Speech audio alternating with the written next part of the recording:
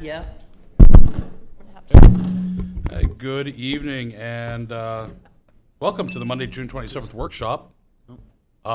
First up on the workshop agenda is Eric Cousins from Planning and Permitting to give us an update on zoning. Thank you, Mr. Mayor and City Council.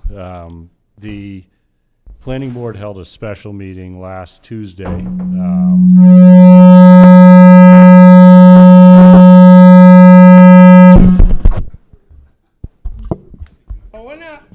We're taking a jet.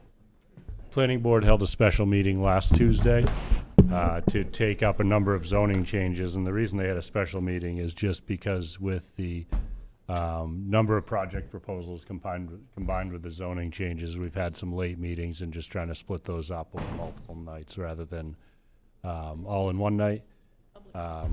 Last week, the board held a special public hearing and considered the update of the T42B zoning district, which was a modification of the T42 zoning district that the council had asked for the board to consider, specifically for application to areas like the Court Street area, as well as some other areas that have been recommended and considered for T42 zoning.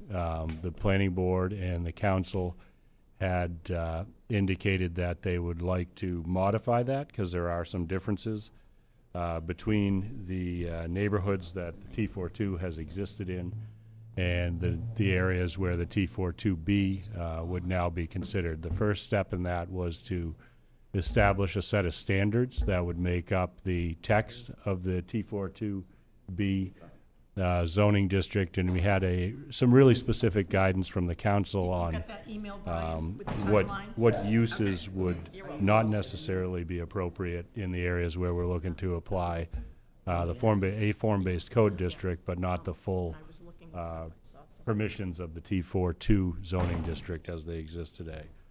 The board made a positive recommendation with some recommended changes to what the council had asked for. The board agreed that bed and breakfast establishments could be allowed with special exception approval, lodging allowed with special exception approval, personal services allowed with special exception approval. Age-restricted retail should not be allowed. The board agreed with that. Not allowing restaurants over 30 seats, whereas the T42 zone does allow that with special exception. Government offices would be allowed based on the recommendation with a special exception approval from the planning board. Parking requirements, currently most of the zones that have this allowance, you can provide for parking off-site within 1,000 feet. Reducing that to 500 feet really starts to helps to limit density and the area that you could use to access parking around a particular development if the development doesn't have room on site for the parking. Office, service, and retail uses, the board agreed and recommended that those be allowed within the district, but where the board's recommendation differed from the council was that the council had suggested that the board consider allowing those uses only when there's a residential unit on a second story of the building. The board talked through that, and they agreed that having the residential component where somebody could live and work on the same property made sense to require that residential component, but they didn't recommend that we restrict it to only being on a second story. So what that would mean in the text is that potentially you could have a business less than 1,500 square feet in the T42B zoning district if the council adopts it the way that it was recommended. But you could have the residential unit either in the same building, on the same level, it could be below the business, it could be above the business, or it could be a separate building on the same lot. The multifamily uses allowed with special exception, I think that's sort of at the core of the comprehensive plan recommendations and making housing more accessible and allowing for varied housing types throughout the residential areas where we have city services. The board did recommend that that be allowed with special exception, and we did have a few questions come up about, with LD 2003, why would it be required to go through a special exception review? Currently, state subdivision law requires a site plan subdivision review for any time that a property owner creates 3 or more units in a 5-year period. So even if the city didn't specifically say that it required special exception approval, the subdivision law would trigger that if there were 3 or more units. And we do have the flexibility, and I think it makes a lot of sense, because we have a robust site plan review special exception ordinance. If there are multiple units in a building, then we do have the ability to apply our special exception standards in lieu of state subdivision law, because our ordinance meets the requirements to do that. And it makes a lot of sense, I think, to use those standards for multifamily developments instead of subdivision, where we don't have individual wells and soil tests for septics because we're on public utilities.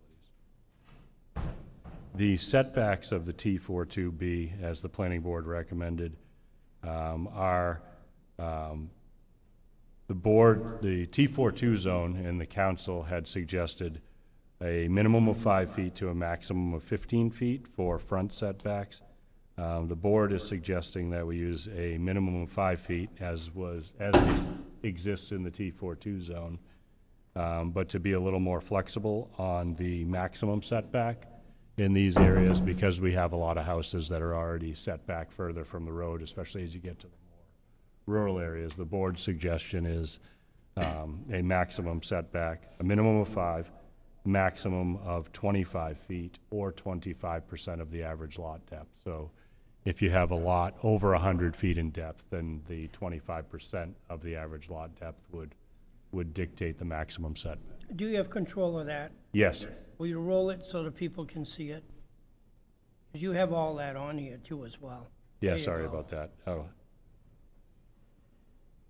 So on the setbacks, so if you have a lot, the way the board's recommended it, over 100 feet in depth, then that would yield a maximum setback of larger, offer more flexibility for moving your house back further from the road, especially in rural areas, whether that's a house or multifamily or a small business less than 1,500 square feet. We didn't have a lot of chance to talk about that. I think one thing to think about on that 25% is if you did have a really large lot, then it could, it won't form the street line or the buildings up near the street that the form-based code envisions, but they're also the anomaly or the more rural areas where you have lots that are, generally more than 100 feet deep or more commonly more than 100 feet deep. In the in-town built-up area, that 25-foot setback would usually hold as a maximum. Any questions on that part of it before we move on to the second item that they made a recommendation? Just hunt it over to Councilor Staples and Councilor Hawes. You all made this recommendation, so at your glance, what are your feelings? Yeah, I think that the planning board made some good recommendations. I think our initial, probably the biggest one that they changed was the second floor residential on a business, and I think that this recommendation makes perfect sense to have a residence in the same lot as the business. I think that's good stuff. Yeah, same. I agree with Councilor Staples. Having the residential unit within the same vicinity is perfectly fine. I do share the same concerns about the setbacks, especially for the larger parcels, so something that needs to be taken into consideration, but overall, it fits what we were looking for. Councilor Walker? My only concern is the restaurant, the 30 seats.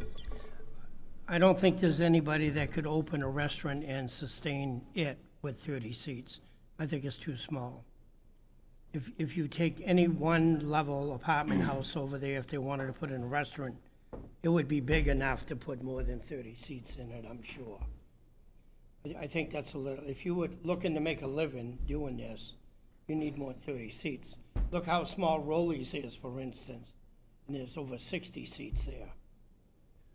I don't disagree. A lot of restaurateurs in my family have been in a long mostly geared towards a pizza market style restaurants. I think restaurants is a pretty loose definition of facility versus a Rollies. You've got Pizza Mark, you've got Heathco's. It's more of a to-go or carry-out.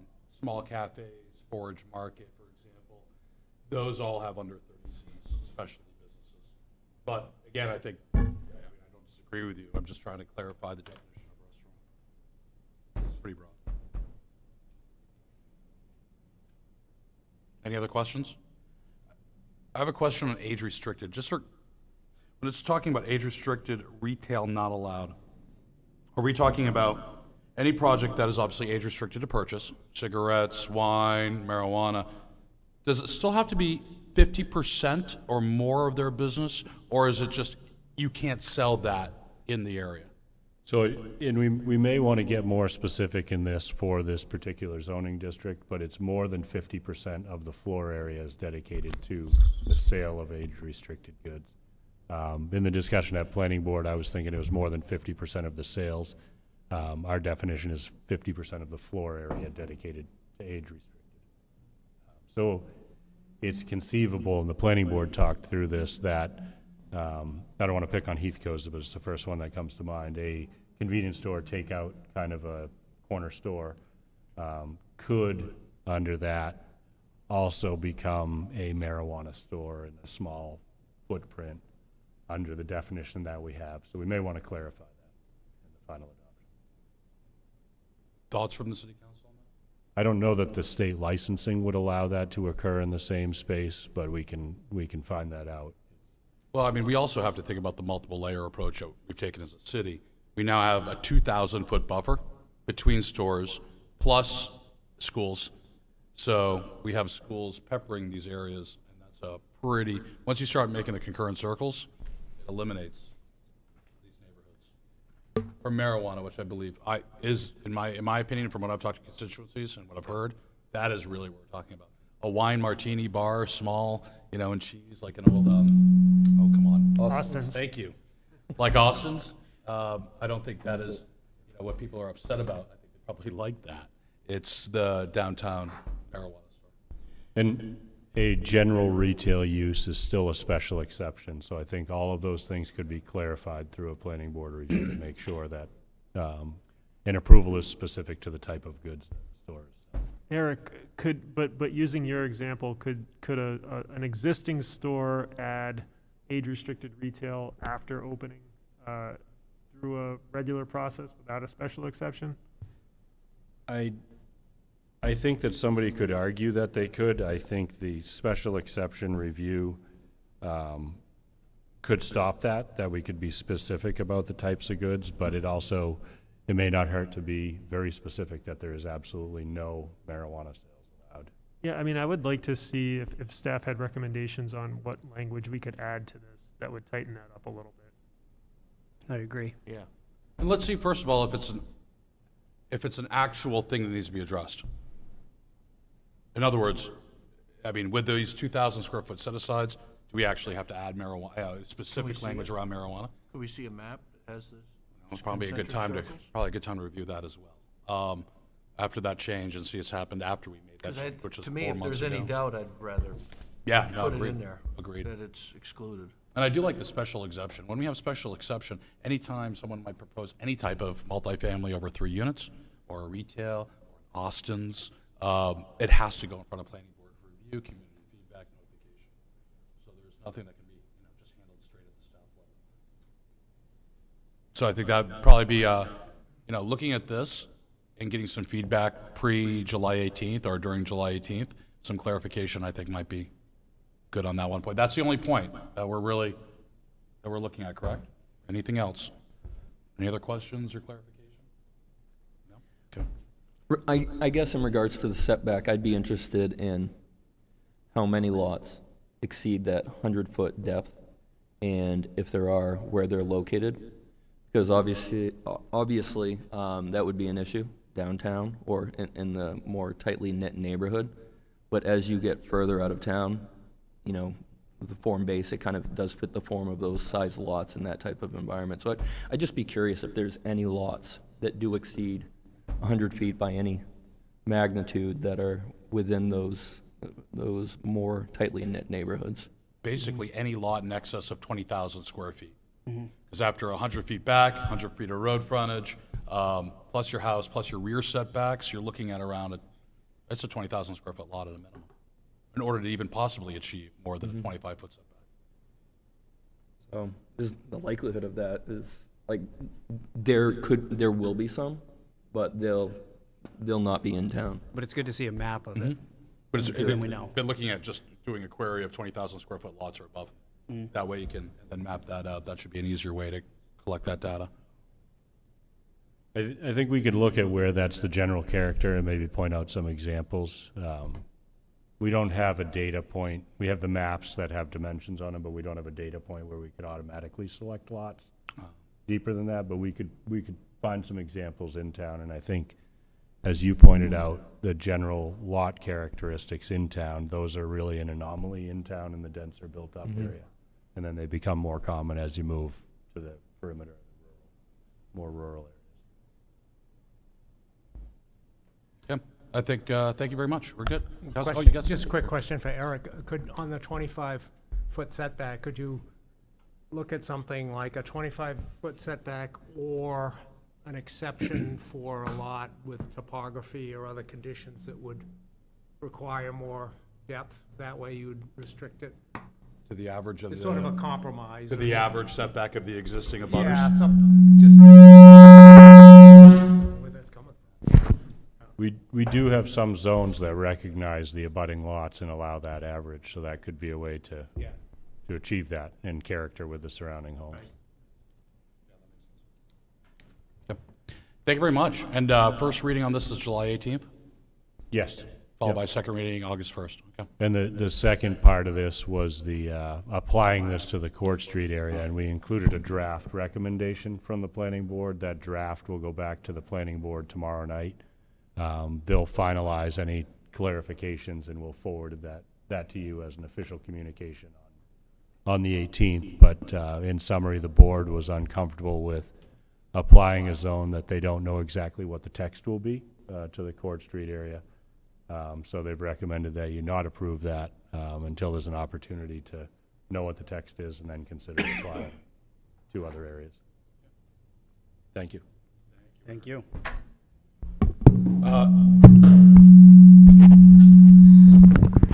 This is bizarre, isn't it? Second, turn over to the city manager, Bill, for our discussion on ARPA, American Recovery Protection Act money. Thank you, Mayor and Council. So just a quick update, then a couple projects to bring your attention to as they come to us for consideration. I believe the last second half of the portion of the ARPA funds, if it hasn't been deposited yet, it will be probably this week.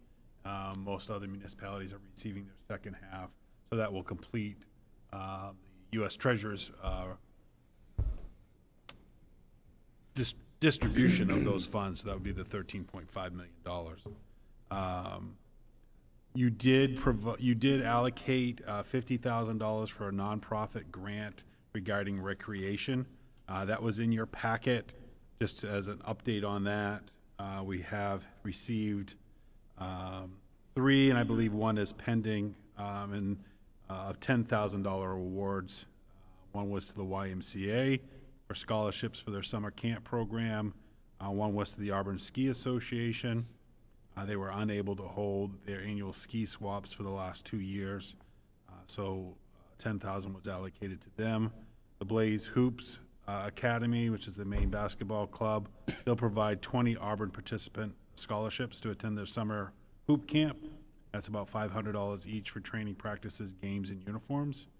And then what's pending currently is $10,000 for the Auburn Suburban Little League. So that's the current update on those recreational programs that you had allocated funds for. Sustainable energy, this is the matching rebate awards. We'll continue to give you updates on this as we get periodically, as we get more information. But as of June 23rd, 144 rebates were issued.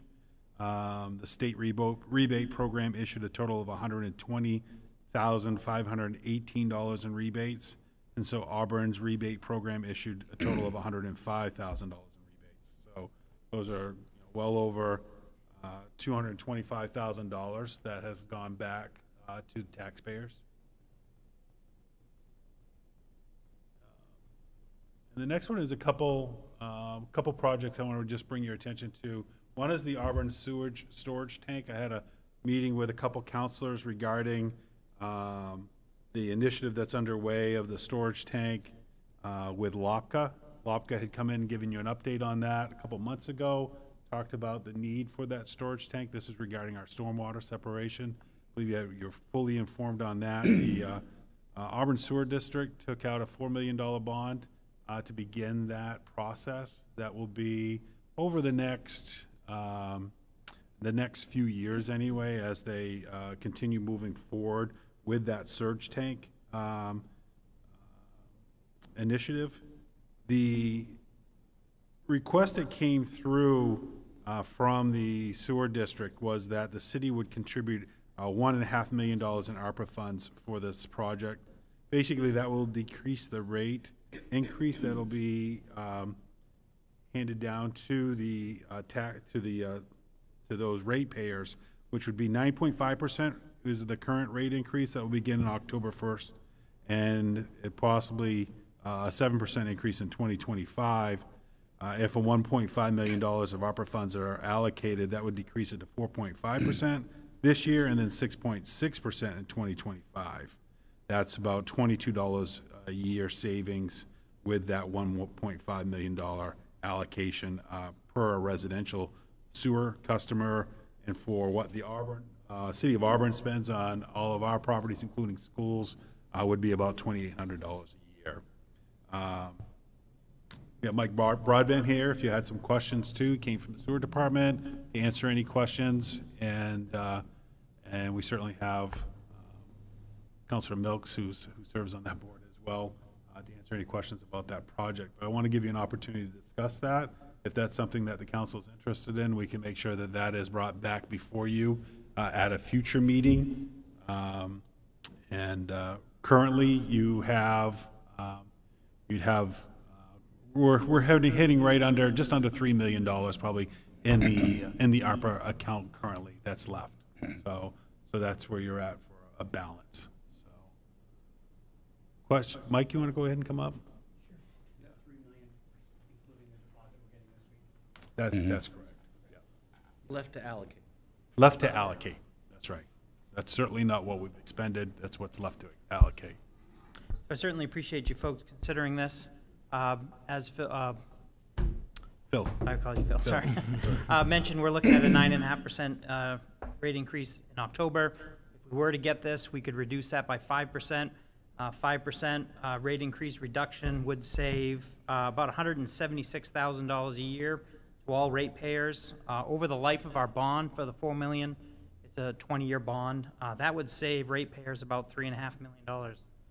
So it's considerable when you look at it from that perspective, by reducing this by 5%. Because when this rate goes up, that's in perpetuity, that rate increase. So it is a good way to offset that. Questions for Mike, or where we're at? Councilor? Sorry, Matt. When you talk about the lump sum that is paid as a savings for taxpayers, as a guesstimate, how much would it save each individual? I mean, I know the rates fluctuate. So it's going to be $22 a year per residential. Our largest customer, which I'm not going to disclose their name, is going to save them about $9,600 a year. And as Phil mentioned, the City of Auburn would save about $2,800 a year. But all told, all customers together, it's about $176,000 a year. Thank you. For those who may not recall, this is a joint effort that will be taking place with LOPCA. So that means we're currently looking at about 30% of the cost. It will be on Auburn. The 70% is on Lewiston for the cost of this storage containing unit. So. Phil, refresh my memory, and whatever the council decides, if we want to look at this further, we need to know what the deliverable date is. Obviously, bonds are being procured. Once you buy bonds, you can't prepay. Well, it's harder to prepay. That initial cost sharing is reset on a annual basis, I believe? I think every 3, right? 3 year Every 3 years based upon actual contribution of the overflow. storm surge flow. Once we have the new Everett Little built, that significantly reduces our storm flow, correct? Correct. So it's going to reset again in 2025, 2026. Our facility opens in 2023. So that means our 30% is going to go down because I believe, again, correct me if I'm wrong, 60 or 70% of our overflow was directly related to the old EL facility. It certainly is a lot, but it's also, keep in mind, Lewiston will be taking some steps as well. But we would guess that all things being equal, removing the old high school off from that and creating the new stormwater separation from the new high school, you're going to see a considerable decrease. So I think the question of the council is, excuse me, Mike, what's your timeline on this for decision making? So construction of the tank is in the next 3 to 5 years. The upfront costs are rolling in now. They're doing geotechnical data. They're doing the design. We're going to be expending our $4 million bond over the next 2 to 3 years. Any contribution that we would get, such as an ARPA contribution, would go into directly offset what we're going to be paying back on our bond. So again, we would, instead of raising our rates 9.5% this year, knowing we were going to get those funds, we would, only do a 4.5% rate increase. When's your fiscal year start? It would start this year. When? We're on a calendar year basis, so we start January 1. So January 1, 2023. We're going to vote in July, our July meeting on approving the rate increase. Right, and that rate increase will go into effect in October of 2022. So you're running on a fiscal year starting October 2022, October 1. Well, That's just when we're resetting our rates, but our budget runs on a calendar year basis. Okay. When would we have to turn over the 1.5 million if we agree to this? If you agree to allocate it, we would make sure that those funds were allocated within, I believe what they're hoping to do is within this upcoming calendar year for them, because we want to make sure that all those dollars are expended by 2024. That needs to be expended for the federal requirement. And you said the 20-year ROI on this, Mike, was about a 4 to 1? 1.5 invested saves ratepayers? Right, saves ratepayers about 3.5 million, yep. So 1.5 through 2.25. So it's basically a 2.25, 2.5 to 1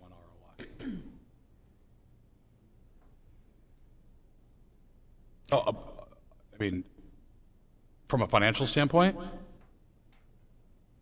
and when you're thinking about a tangible ROI versus an intrinsic ROI, this isn't strong. A 2.25 ROI on money invested over the course of 20 years is fairly weak from an investment standpoint. That's debatable, though, obviously, depending on what your priorities are. But for example, if that 1.5 million was invested in a project that could generate $10 million in taxable value, that would be a $250,000 annual tax bill, for example, over the course of 10 years. That's 2.5. 20 years and so forth, it grows exponentially. That's just quick back of the hand math. So I think it's something to think about. I guess it's up to the council on whether you want to bring this up in a relatively quick amount of time. And if so, there's going to be a lot of planning and comparison that needs to be done to see if this is a smart investment of really what is left of a finite resource. Question on the bond itself. I wonder if that bond could be used for other purposes, because what I'm thinking is rates are going to go up. And so if you substitute this to reduce the cost of that bond, but then you have other needs that you could shift the bond over to at a lower rate, because presumably that's why you did the bond now, to get a better rate before they are going up. Have you done the bond already? Have you secured the bond? We have. You've already purchased a bond? Yep. It's up to the council. If you all want to see it, we can go through our normal, think about this. I don't need the answer now. If I have a couple councils that want to bring this forward on July 18th, we can do that. Okay, very good then. Is there any other questions for Mike? Just real quick, you said that was a meeting in July. What's your meeting date in July? It's the third Tuesday. I think it's the 19th. I think it's the 19th or the 20th. So the council will make that determination by the 18th, which will be before your meeting. That's great. Thank you. It's the 19th. 19th. 19th, yep. 20th is water. Two more that thanks, Mike. Appreciate it. Two more that I want to bring up to you. Jay's going to do one in a second. The other one was the Conservation Commission has identified a grant that they feel that we should really take a look at. And this is regarding fish passage barrier removal grant. They've come to you and when they gave you their update, I think it was in February or March. They did talk about the Littlefield Dam. And they talked about grant opportunities that might come available, what that would look like, and how we could potentially remove that dam, which would then eliminate that fish barrier that takes place. They did identify a grant writer that could write a grant for us. Went back and forth with Councilor Staples, Councilor Moore, I think is included in those discussions, and Councilor Walker. It looks like once I took a look at what the fund would, how much the cost would be, it's about $10,000 roughly for the grant writer to go ahead and submit that application. It's by August 15th. I did meet with the finance director. One that we would recommend is rather than use ARPA funds, originally we were looking at ARPA funds, rather than using ARPA funds, we do have salary reserve funds within this fiscal year that we could go ahead and allocate to secure that grant writer and go ahead and submit that grant. Based on the federal funding that's coming out, we do stand a very good chance of receiving those funds based on how many of these they're looking to remove. And so I think that this is a recommendation that I would move forward with. As long as I don't hear anything different than that, we'll go ahead and make that allocation and not use ARPA funds for this request. Does this have to come back to us in an order, or you're It good on your doesn't. side? This is something I could just do with you. You allocate funds for grant writing and special professional services, so I would just use those funds to do that. How much is the grant? Well, Eric, do you know what it could potentially be? Part of the effort will be to figure out the budget on this particular dam, but it could be in the multiple millions. And the grant, from my understanding, is non-matching federal funds. So A true grant. a true grant. So removing the Littlefield Dam is that final barrier that's kind of been holding up the works with the upper and lower Barker. And it's an opportunity to remove that for pennies on the dollar here. We just need a professional application put in, and I think we can allocate some funds. Yeah, what I keep hearing over and over again is this is a once-in-a-lifetime opportunity to get this kind of non-matching funds for $10,000. It's a no-brainer. Okay, so I'll go ahead, I'll take those steps to make that happen. We'll secure that PO and get that done. The last one is typically we try to workshop ARPA funds before they come before you. You'll see that this one here is on the agenda. We did talk about it at the early on in the ad hoc work group. We talked about op boxes, talked about being able to have good access to the river, recreational access to the river. It took a little while to finally get to a point where we were able to secure an opportunity for one of these boxes to be built. They are in high demand. Jay has been working with a relationship with Opbox as well as LL Bean to bring some recreational activity to the river at Festival Plaza. So I wanted him to give you just a brief overview of that before you have that as an order tonight at the meeting. So there's actually two things. There's this kayak rental opportunity here as well as Opbox. Opbox, LL Bean uses them. The state of Maine is, they're going to put these Opboxes in all of the state parks, and then LL Beans and other companies supply outdoor gear so that the people can rent it out or take it out, that type of thing. So the idea being that these boxes can be moved, but there aren't wheels on them, so it's not easy for somebody to come and steal the whole box.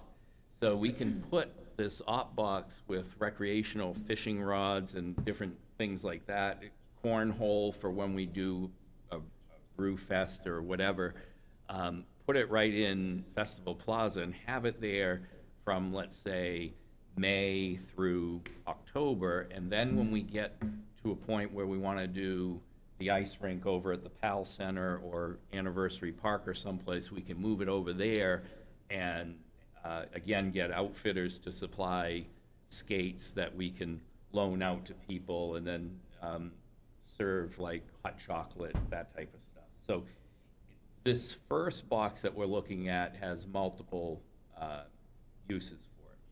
If you recall our downtown revitalization plan, one of the things that we talked about being able to do was use like storage containers to create like an instant little pop-up village for stores and that type of thing. Our first op box will be for the recreational, but if it works as well as we believe it will and has in other communities, then we can get other op boxes and you can create a whole little community. Let's say, for example, we still struggle to sell the pad site in Anniversary Park, then we can create a little village there and have small entrepreneurs sell their wares and things out of that. But again, this very first op box is to help us engage the river and downtown as part of our events when we do like our upcoming Brews and Blues Festival, that type of thing. People can go down and start fishing, that type of thing. The other thing that we came up with is we had wanted to be able to loan out kayaks, but that's a fairly labor-intensive thing. So we came across this opportunity with Rent.Fun, and what this is it's a kayak rack that's in a secure cage. People can rent a kayak with their credit card and take it out and use it in the river. We've had multiple meetings with police, fire, and Brookfield, as well as Jeremy with Rec, poking holes in this and talking about what are the liabilities, this, that, and the other thing. We think with signage and a few other things, we're all set there. When an end user slides their credit card, there's an indemnification that happens through this company, so that it's leaving the city not responsible. We will still probably have Mike Malloy do an extra, you know, some wording beyond that.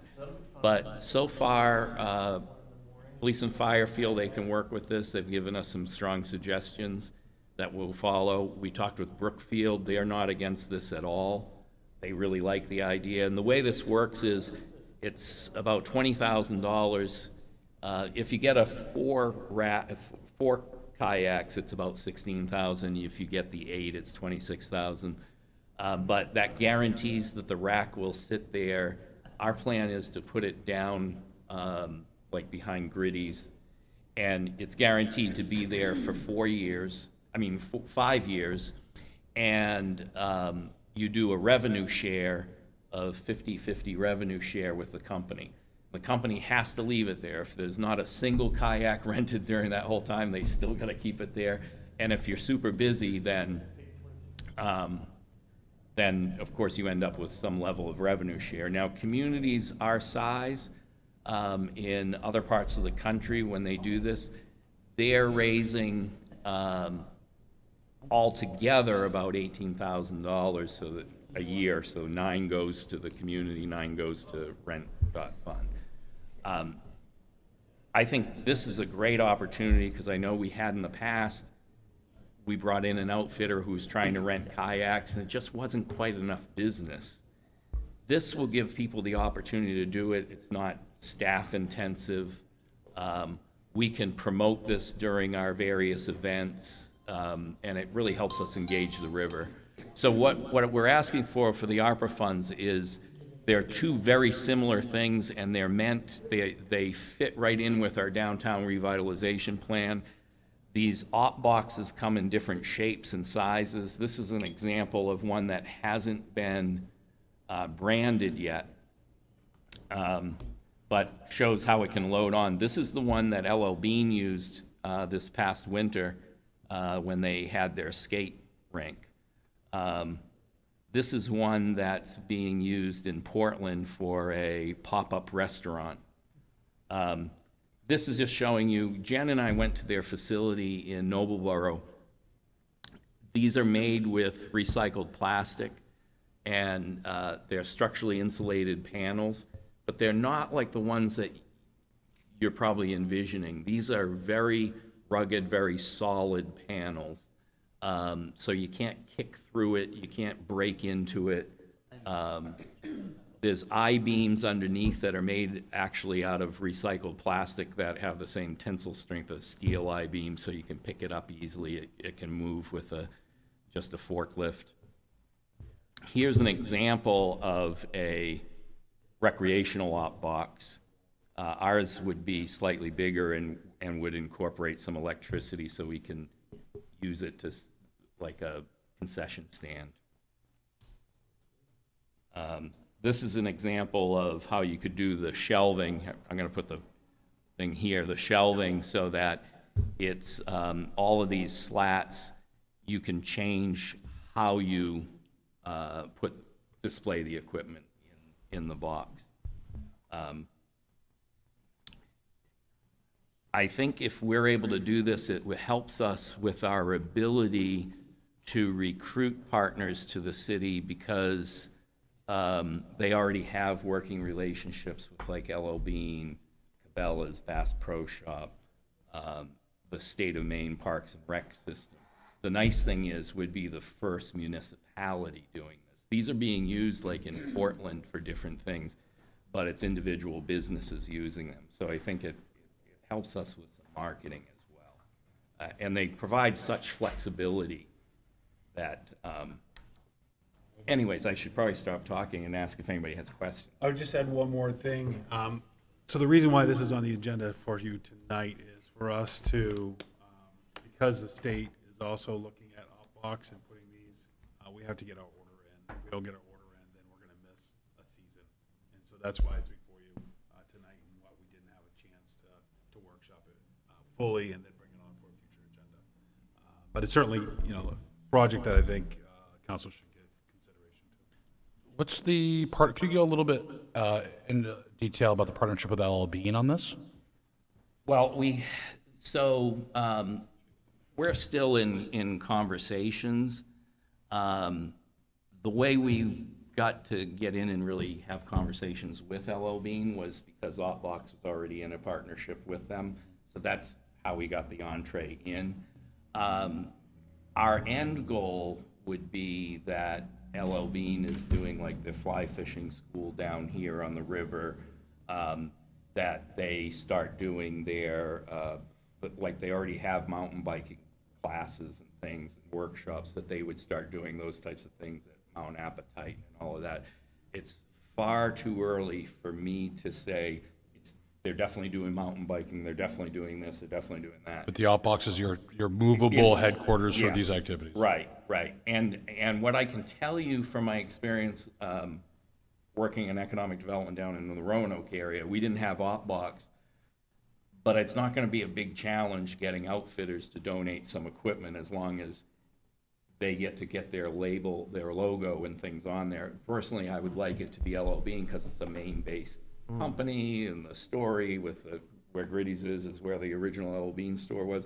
So there's all that marketing around it, but you know, if for some reason they can't do it, it's not going to be a challenge to get Bass Pro Shop or Cabela's or something. Hear that, L.L. Bean? Cabela's. Just, you know, motivates them. Well, and I'm not saying that as some kind of, you know. Oh, I will, we will. And it's a revenue share, that's where the cost us is? Well, so the revenue share is with the rent.fund, because that's I think it's about, we can set the price. The sweet spot seems to be about $15 to rent a kayak, and that's a revenue share.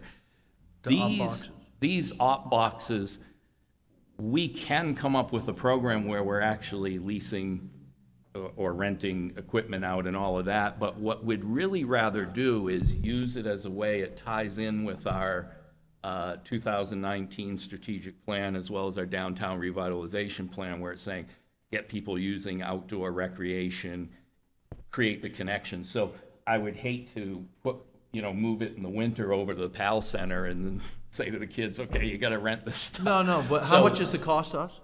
So the op boxes, depending on what we get for bells and whistles, are 20,000, but you can get up into 50 and things, but that's if That's they're just what I doing didn't know. kitchens Yeah. and all that kind 20 of to stuff. 50. Yeah. Plus you have the electrical hookup. that you have Right. To set up in the pad. There's, you can have it set up so that instead of a regular key entry, you've got an app on your phone, so we can control that. And the same with the kayak rental. Brookfield would be able to shut down the kayak rental if they have an emergency or something happening. We can shut it down for like the winter when it doesn't make sense. If there's times when there's gonna be high flow, I think we would shut it down every night before sunset, you know, and open it up. And it's all remote and timed. If this is going to be the first one, with the potential of, this is really a test pilot program. Yeah. Find out exactly what the types of uses are in different areas. I would probably think that you'd want this as outfitted as possible, so it has as much flexibility. Right. So you can test out, and then in the future, if we needed one that's more specific and at a lesser price, we can do that. Yeah. You know, So, the and cornhole box. What for we example. did is Jeremy put together a spreadsheet for us of equipment that Parks and Rec would like to see in there, based off of it's equipment they don't have, plus it seems to be, you know, in high demand type of thing. We share that with the outfitters. And then when I was showing you the box and how it's got those, it's sort of like the same as your garage system where you hang the panel and there's little slats and you can do whatever. So there would be about $5,000 worth of equipment out of the gate in there, whether it's fishing equipment or cornhole or some of these other games and things. So So what was the total amount in the order that's coming up tonight? 100,000, was it? 100,000, but what that is covering the kayak, the op box, some of the costs surrounding both of those, and then the ability. I do not imagine that this op box is going to be any kind of failure, so we'd be able to then order right after that the next one. And this is obviously, so there is this is for, you know, people and recreation, so it's a Yeah. direct benefit to the community, one. Second, there's a potential for an ROI through sponsorships and events, Right.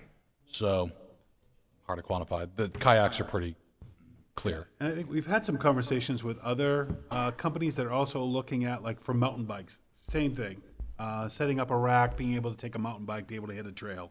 And so we've had conversations with them, being able to demonstrate that this is a project that works well in the community, may be what it takes to get someone to actually decide to go ahead and set their mountain bikes up with a rack, and you can take a mountain bike out at different locations that we might want to set up. And some of them are set up so that you could take it from one location, use it, and return it to another location. Some of you have seen that across in other communities. I mean, our end game would be that if we get some of the projects and businesses that we hope to be able to announce in the next few weeks and months in the downtown area, that we get revitalized enough. And in the meantime, we're doing this to get interest going, that I would love it if suddenly we were able to, because we had so much business and so much going on, that we were able to take that rack and pull it and let somebody run a kayak rental business. You know, the end game is to get it out into the private sector so they can make money. It's just, right now, there's just not enough business or traffic to do that. So this is a low investment way to get it started. So you'll have that on the agenda for tonight. We could talk about it a little bit more tonight. If there's any last questions? Dana? No? Yeah, I was just going to ask for the kayak rental thing, where you were just talking about possibly having something in the downtown to replace it. I wonder, do you have the opportunity to move this at a different location? Yes. Okay. So this is similar to Opbox. This is screwed into a cement pad so that somebody doesn't just take it away on you. But we could move this then over to Anniversary Park or to some other area. The other thing too that is an option, we talked to the owners of this, is that if somebody wanted to actually run a business and we were 3 years into this, that we could through some paperwork, change the partnership over to that private sector person who wants to run a whole business and set up there and all that. I have one quick question. Where it's a 50% kind of split, does that also assume 50% liability? No, no. The liability goes with rent.fund. That's what when they swipe their credit card, they get the verbiage of that. Of course, we're a municipality, so the municipalities are very suable. So we're talking with Mike Malloy about an additional rider that goes on top of that. Thank you. Councilor Moore, last question. Just for clarification, Jay, so we're looking at a 5-year lease on rent.fund, and what is it, Otbox? Opbox. Opbox. Opportunity box. I think That is what something we would purchase outright. This is, we would purchase, own it outright. What's the expectation on the lifespan? Do we have any idea? Yeah, so. Because I've only seen one, and it was at LL Bean, and it was used to great effect. Yeah, yeah. And keep in mind, so the outer skin of those can be designed any way you want. So like the LL Bean one, just to make it fit in, they did a board and batten. But the actual material that's there is like any other styrofoam in the sense that stuff lasts forever. So these have, like, as far as the actual panels and all that goes, there's over a 500-year lifespan of it. Now, granted, your locks, your doors, all those would have to be changed and things, but this company is about 5 years old, so we don't have the real knowledge of where that would be. Well, when you describe this too, I'm thinking of what you've alluded to, like with what LL Bean does. I believe it's called their Discoverer series. Yeah. And it's really cool. Yeah. And it's happening in communities all around us. Yeah. An old friend of ours, Mike Henry, who's director of, or the head of the business department at the community college, is a guide and teaches kayaking through the Discoverer series. Yeah. And so this gives us that opportunity to have the equipment there on a regular basis, and we can, depending on who the outfitter is that steps up. I mean, I like the idea of, if it's LL Bean, that we brand that all about LL Bean and everything. We get that cachet of LL Bean being in downtown, and then we throw also our seal on there, so you know it's a partnership. But again, I don't want to make big promises about who we partner with and this and that, but this is our entree into it. And our worst case scenario that I see, just based off of my experience in Roanoke, is that if for some crazy reason we can't get LL Bean on board, we'll be able to get Bass Pro Shop or Cabela or somebody. Well, there's a lot of opportunities. I'm thinking about our friend Leroy over here. He's got a beautiful ice rink they set up in the winter, and if there were, you know, skate rentals Skates, available. right? And so that's what. And I like the winter, that's modular, what- characteristics of this. Yeah, it's something that Public Works, Dennis, can, they're able to pick it up, put it on a flatbed truck and move it, but it's not so movable that your average person's gonna run off with it. Thank you, Mr. Mayor. I like this because it could also be a springboard to do some smaller pop-ups. Yes. Especially around this parking lot, on the other side of the parking lot. Yes, yes. So, and that's, let me see if we've got, they changed their website on me. But they had an example of, you get like 5 or 6 of these and you put it in like a U shape, and you can get different businesses to set up, and it's a low entry for a business. You can either provide it for free, or the rent is like $100 a month or something. And once they get themselves established, then you try to, segue them into a regular brick and mortar spot. And so this is something right now, because my charge is downtown. I'm thinking downtown, I'm thinking New Auburn, I'm thinking this area. But that does not mean it couldn't be moved out to Mount Appetite or some other part of the city. As we engage each part of the city, these can get. Or even Platt's Field or Great Falls Plaza. Right, That would be a right. great spot. Yeah. So, thank you. So we have obviously more discussion during the order time. So we'll move on. But lastly, order if upon approval by council, when is delivery date? So we would, our goal would be to get them in mid-August so that we can do a actual big splash grand announcement during the September 10 Brews and Blues Festival. So people can use the kayaks and use the fishing rods. And So the kayaks will be also available by end of all summer, this, midsummer? According to just before I left for vacation last week, that was the timeline, and they said if you tell us that you're ready, we can do these in 6 weeks. Perfect, okay. Thank you very much. We'll talk more when it comes up on the agenda later on this evening. Okay. Next agenda item? Or is there anything else on ARPA, Phil? That's it on ARPA. Okay. So next, we're talking about street trees. We have Public Works Director Dennis Doitel. All right, so Dennis is going to come up. I asked Dennis to come just to talk about, his department will be the one that will implement this. One thing that's in your packet under the workshop, you do have a couple policies. I wanted to demonstrate that Public Works has policies that dictate the workload and efforts that they do regarding dealing with trees, shrubs, all that work. Dennis, can you bring that up? You can just scroll down to the next item after those. And the ordinance, you had a discussion on this already, the street tree ordinance. Dave Griswold came in, gave a presentation along with Councilor Staples. This also went to the Sustainability Board. They took a look at this, provided some really good feedback, I thought, with some of the discussion that took place there. So this ordinance is coming back before you for consideration. You allocated in the budget about $25,000 towards street trees, and the initiative there would be that we do have several things that are impacting the community as far as ensuring that we are replacing our trees that are on our streets, how that impacts development, what that requirement will be.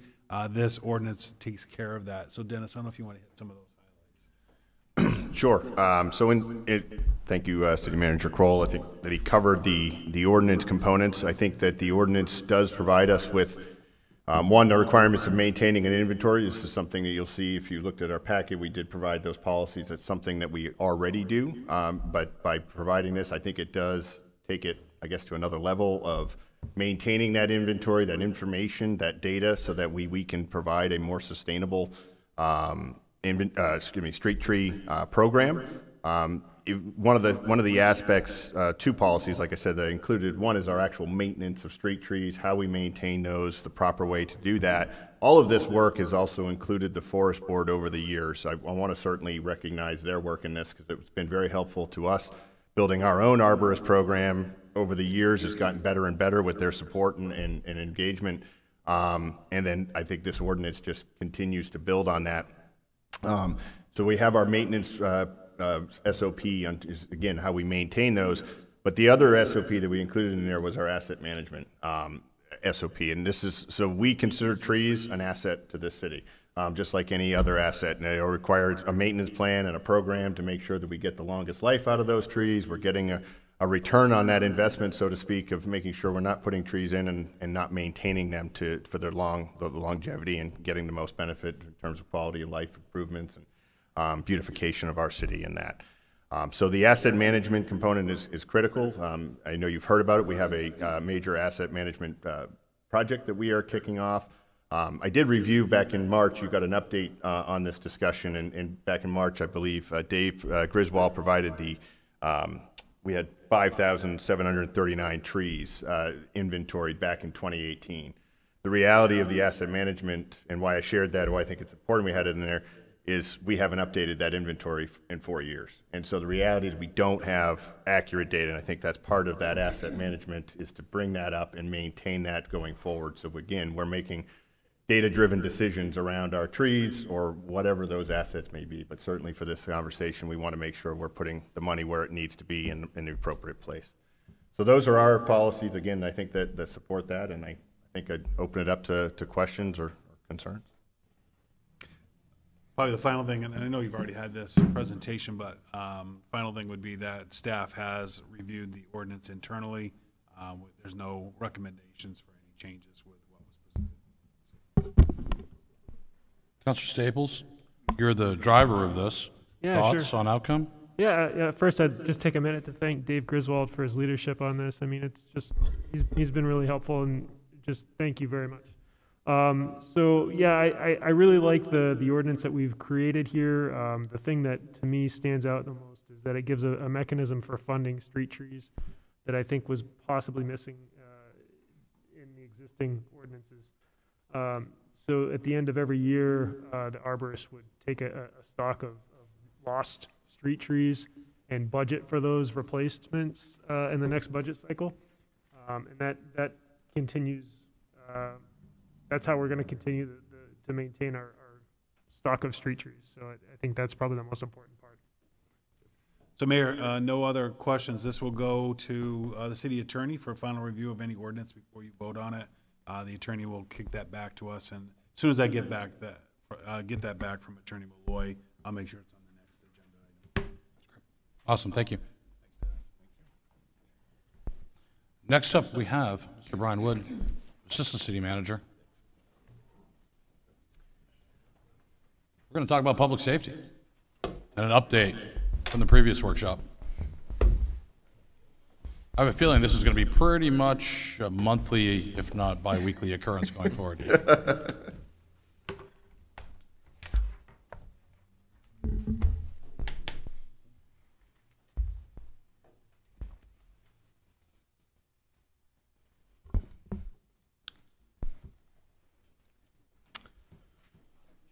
All right, good evening, Mayor and Council. This is a follow-up to our discussion at our last workshop. So one of the things that we discussed and that you guys charged us with was coming back before you to kind of talk about the ROI, the return on investment, what this would look like for some of the taxpayers, what this would look like in the broad scheme of some of the development that we are looking at moving forward. And so the team, the staff all dug into what that would look like. And so one of the things, and just kind of a really brief recap, what was presented at the last workshop was a robust articulation of the work and how we started the process around public safety building and how that originated all the way going back to PD, moving to City Hall on a temporary basis. Was it 12 years ago? 12 or 13. 13 years ago. And so not quite so permanent, but here we are. And as we're looking forward into the next 50 years, since Central's been around for 50 years, what would that look like for the city of Auburn? What would that look like for our public safety buildings? So with that in mind, one of the things that we asked ourselves was, and that council and mayor asked us was, what would it look like, or what would the city need to do in order to keep the mill rate kind of flat? And so here are a couple of examples or offsets that we looked at. And I think there was a general consensus last time around option one. There were 4 different options that were presented or just discussed. Option one was truly the option that I think encompassed really all 4 buildings, if you want to think about it like that. It had Engine 2 was a completely new building. Engine 5 was major modernization upgrades. And then I think what's helpful to think about the public safety building where Central currently is almost thinking about it as 2 separate buildings that are going to be joined together that will allow obviously economy of scales in terms of savings. But if we were to go out and build 1 building today and 1 building tomorrow, you're going to see obviously a significant increase in cost. So when we think about this large price tag, if you will, at $47 million, you're really thinking about 4 different buildings. So I think that that's helpful to think about as well. In this dollar amount as well, there is the assumption that none of the additional offsets that we know to be true are taken into account. So this is if the current taxpayers were taking all of these costs on themselves. Now we know we have already secured $2.5 million in federal grant and support, or federal earmark, which would go towards this project. We also know in option 1, the 911 center is located in this new building, and we would expect and anticipate that that cost would be, if they do in fact stay in this new building, that cost would be split between us and Lewiston. So right there, just those two pieces would take the price tag from $47.8 million down to around $43.8 million. So already, when we talk about the offset with TIF and offset with realized valuation, those numbers would be a little bit lower. So what would it look like if we wanted to offset the entire cost of the mill rate, assuming no growth within the city? We would need to see approximately $208 million in offsets with TIF. Now, TIFs are unique because, as I'm sure many of you know, there's the ability to set aside 15% in TIF districts towards public safety buildings and spending. So that's why this number is so much larger than realized valuation if we were looking at just the residential side of things. That also takes into account the reality that when you TIF something, the sheltered amount requires you to take into account other non-governmental entities. So library we're taking into account, or governmental entities, the schools, all of those other entities that we share revenue with. So there would be a little bit more that would need to be made up if we wanted to offset that entire amount with TIFs. Option number 1 would also require about $180 million in realized valuation. As I think everybody knows here, the market is changing daily and increasing quite a bit. And so I think the mayor did some really rough math, but that'd be about 400 new homes, which is definitely not outside the realm of possibility or likelihood at all.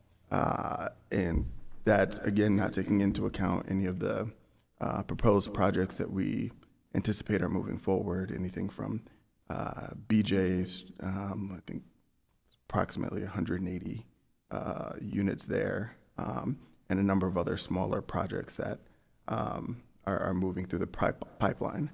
I think it's important as we talk about these numbers, just making sure we're talking about assessed valuation versus permitted valuation. I think every year, at least the last 4 or 5 years, we've been on an upward trajectory of permitted valuation, somewhere in the neighborhood of $70 million north. Now, obviously, that's not a 1-to-1 ratio, depending on the project, and obviously a lot of that's also on the commercial side.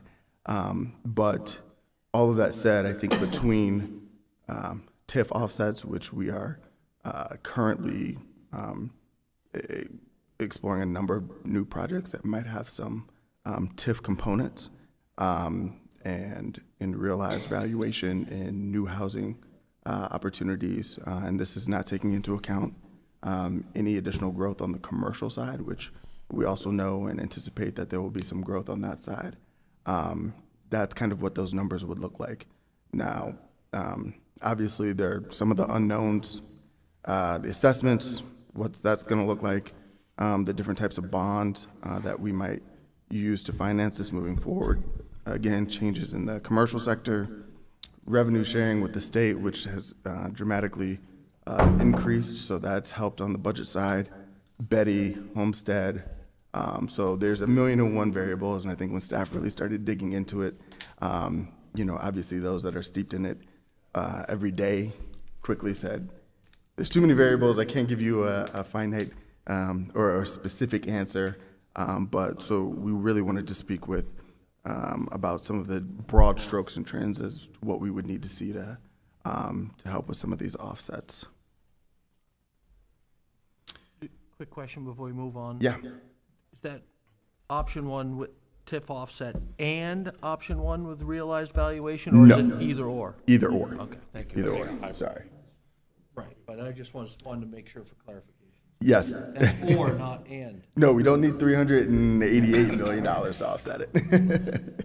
Either or. Although I'd love to see $388 million in valuation. I'd be all right with that.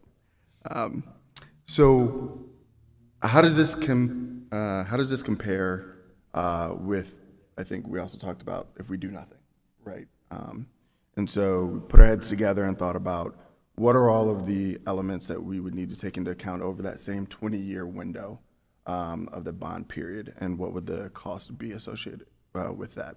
And again, these are rough ballparks. This is not taking into account any of the unknowns, which inevitably over a 20-year period is going to happen. But one of the things I think that we often may not think about, and I think Chief Chase has spoken to this before, but really when we talk about the dollar amount associated with the efforts to keep our firefighters, our men and women safe, there's actually a real dollar amount in terms of workers' comp. Some of the legislation at the state level presumes a number of things, and one of which is the presumption of cancer based off of the job and the hazardous materials. So the chief has done a phenomenal job in terms of going out, finding grants, finding opportunities to mitigate that. But at the end of the day, there are just certain structural challenges that we can't overcome just based on the age and the structure of some of our buildings. So assuming that even some of our new firefighters worked at Engine 5 or Engine 2 for a period of time, let's say we don't go out to bond for that until 2030. Because of the structure of it, because of the age of it, there would easily be a presumption of responsibility if any of them were to develop cancer. And Phil and myself were just sitting on a call earlier last week, and you know, these claims are real, and I think we all, you know, want to do what's right by you know, our men and women that are working in these fields. So that's one piece if you wanted to put a dollar amount to it. Lost federal funding, obviously we talk about the earmark, that $2.5 million. We would not be able to move forward with the project with Central as is, because the moment we started to touch Central, we would have to undergo a major renovation, which would then be millions of dollars just to bring everything up to code, ADA compliance. We'd have to install an elevator, all of these things I think we talked about a little bit at the last workshop. Staff relocation cost, we spoke about this, but obviously one of the challenges with PD being here is they take up 2 floors, and so obviously it's not an optimal design for them, but it also does dramatically infringe on some of the other services that are here. We've already had to relocate some staff, and so assuming that that continued, that would also be a cost that would continue. Engine 2, at the end of the day, there's no way around it. At some point in the nearer term, that's going to have to be replaced. It's just not a viable station as is for the foreseeable future. There's not enough renovations that we can do that will make that engine viable for another 30 or 40 years. HVAC replacements at Central, I think we spoke about that, and you've seen that in the HVAC assessment. Energy efficiency savings, Central 5 and 2, no matter how much we want to renovate them, and how much money we spend in there to make them energy efficient, the structure and design of them just is not as energy efficient as it would be in a new building. So that's opportunity lost. And then one thing that I don't know that we've thought about a great deal, but PD takes up a little more than 35 parking spaces in our current garage. Each one of those spaces has a cost, and as we're talking about some of the economic development that we want to see downtown, we're talking about a number of the new businesses that we want here. One of those pieces is parking, and one of the designs and ideas when we originally built the garage, and that we would expect is that that would be available for the public to use, and that's obviously not going to be the case. Even if we move PD around, there's still just limited spots there, and so those costs are going to be shifted to the developers, which would then come back to us in some form or fashion, whether that's a credit enhancement or some other offset to make up for those spots that we don't have access to. Not to mention the operational inefficiencies by leaving them where they are, even if we did move them up, let's say on the 3rd or 4th floor. Not to mention, I don't think they would be a huge fan of that. So all of that to say, and these are just, I'm sure there are even more costs that we have not accounted for, but to stay as is, we're looking at $13 to $16.3 million. So when you take that from the true number of at least 43.8 million, once you've taken into account the earmark money and split with Lewiston, we're really talking about a delta of $27.5 million for 4 buildings. So if you break that down per building, that's about a little less than 8 million. I think some of our members on the ad hoc committee, and I think Councilor Lanning went out to Brunswick and saw what they recently built for $14 million.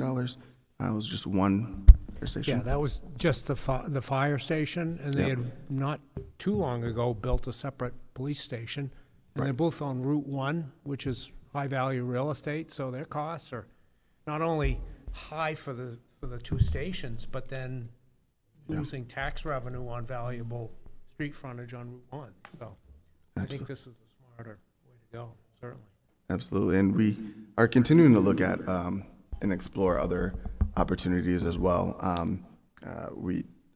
Andy Titus is on our ad hoc committee and sent an email this weekend saying, you know, are there opportunities for some additional partnerships and grants with the state for locating the county emergency management agency or some additional opportunities there. So, I mean, there's going to be a number of opportunities that we continue to explore throughout this to continue to try and help offset some cost. I think the committee has really driven home, and you'll see in the final recommendation from the committee a really strong emphasis on looking for other ways to offset the cost and looking to make sure that we're really being realistic in what some of the growth projections are going to be. But I think we've definitely done that, and the chiefs have really dug into each and every inch and nook and cranny to shave down, make sure that this isn't viewed as a Cadillac. I think both chiefs have articulated that any smaller or any less, and you know, we're gonna really be doing ourselves a disservice, and is almost gonna render it non-functional before we even move in.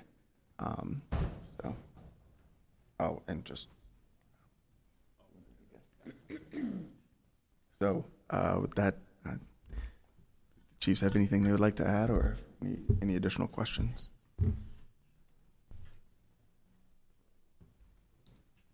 I would just say, Council, Mayor, and also for the public listening, we will be setting up some public information sessions regarding this in the near future. So you'll be, the team here will be taking this out on the road, their presentation. We want to make sure that's a good opportunity for the public to take a look at the renderings, have conversations with the team, the committee, and certainly the staff that's been part of this as well, so they can get a really good understanding of this project. It's very complex. We've got a lot of moving pieces with this when we talk about 3 fire stations and a police station, and then what are the other opportunities that come as we continue. And we'll have more conversations with the city of Lewiston when it comes to the dispatch center. I've already had conversations with the city administrator, and there are some other options regarding dispatch with space that Lewiston has over in Lewiston that we'll explore and consider that. And as Councilor Titus, I think, brought up regarding county emergency management, depending on what takes place with the sheriff's department, the sheriff's already stated that there's no room for county EMA in that space, and so that is something that we should probably explore and take a look to see if there's space for us, for them rather, in our facility, how we can do that. That's a good partnership, a good collaboration moving forward. And one last thing I would say, and I think that this was a really salient point that we took at our last ad hoc meeting. The engineers were speaking, and they said, the only buildings that are more complex, challenging, and costly than what we're talking about here are hospitals and prisons.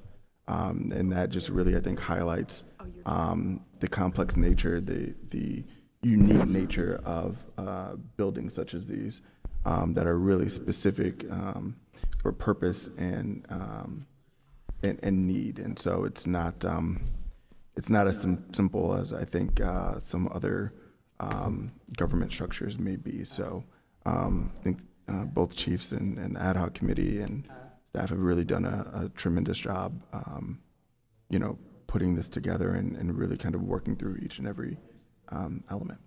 So. I think the big takeaway here for us to think about and ponder is the ability for us at our current trajectory of growth to not impact the taxpayers of Auburn is strong. It's not just, as this council, previous councils have been told before, we'll fundraise X dollars or do this to offset. No, this is legitimate math, doable. Trend is already there. So, okay, so it's attainable, and I think that's important for us to balance out the wants and needs of the community with the desire and ability. So, gives us something to shoot for. And just to clarify, both chiefs feel like there's room for growth in this investment. Yeah, I think it's a sensitive balance between right sizing and growth. From our perspective, we talk a lot that it allows us operationally in our department to have some flexibility, if you will. And but there's still the potential, depending on where growth pops up in the city. I've said, us scaling, and we're talking, in the 5 and 10 year window out, there may be the need for an additional substation because of geography, not necessarily because of size. Right. We need to deliver our service in a different way than PD. So I'll let the chief speak to that, because our location depends. Our ability to provide a timely service is so much based on our location. But for what with our current model and the way the city is and the trends that we've got, I think that this meets our needs in a practical way, pragmatic way. Yeah, that's a great point, though. I mean, population is one thing, but 65 square miles, an area mass larger than Portland, South Portland, Cape Elizabeth, and Westbrook combined. Right. So if you think about what their public services outlay is, so to speak, compared to ours. I would guess if we were to, this central, yeah, and you put another fire station out in right. somewhere else. I'm a firm believer that the best delivery models for such a geographically diverse city as we are is to have 1 and 2 company stations in the right locations in your city, right? So central needs, I think, even in moving into the future, needs to be able to accommodate those 2 companies, your admin staff, and then support equipment. But that as your city grows, if it grows geographically, you might have the needs for other things within the city. Yeah, and I think this allows us to plan for the future as well. This does allow us some growth, and we've talked about projections for the future as population grows and service demands change. And for this site, it is centrally located within the city. We're not as location-based reliant due to the equipment we have in the cars and a lot of things we can do right from the car. And we also talked about in these substations adding in office space for PD to be able to go there and work and stay within their response zones. So, but looking forward to the future, this really meets our current demand, but also allows us that growth potential as well. Okay. Thank you. Clear again. That's it, Mayor. Get a little break before the meeting. Little break. 6 minutes. We'll reconvene in the council chambers. Thank you very much, all. Appreciate it. Nice.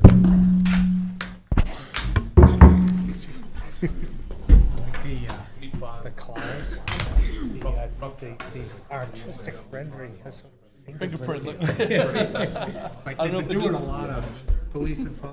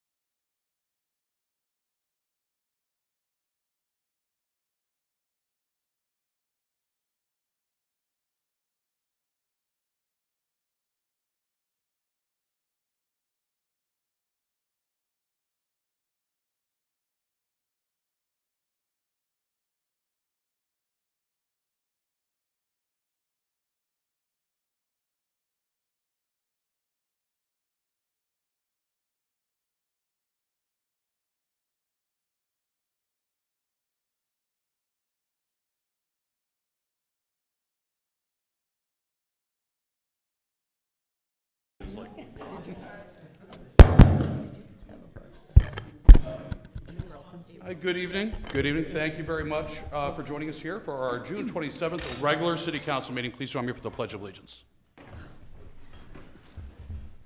Allegiance to the flag of the United States of America and to the republic for which it stands, one nation, under God, indivisible, with liberty and justice for all.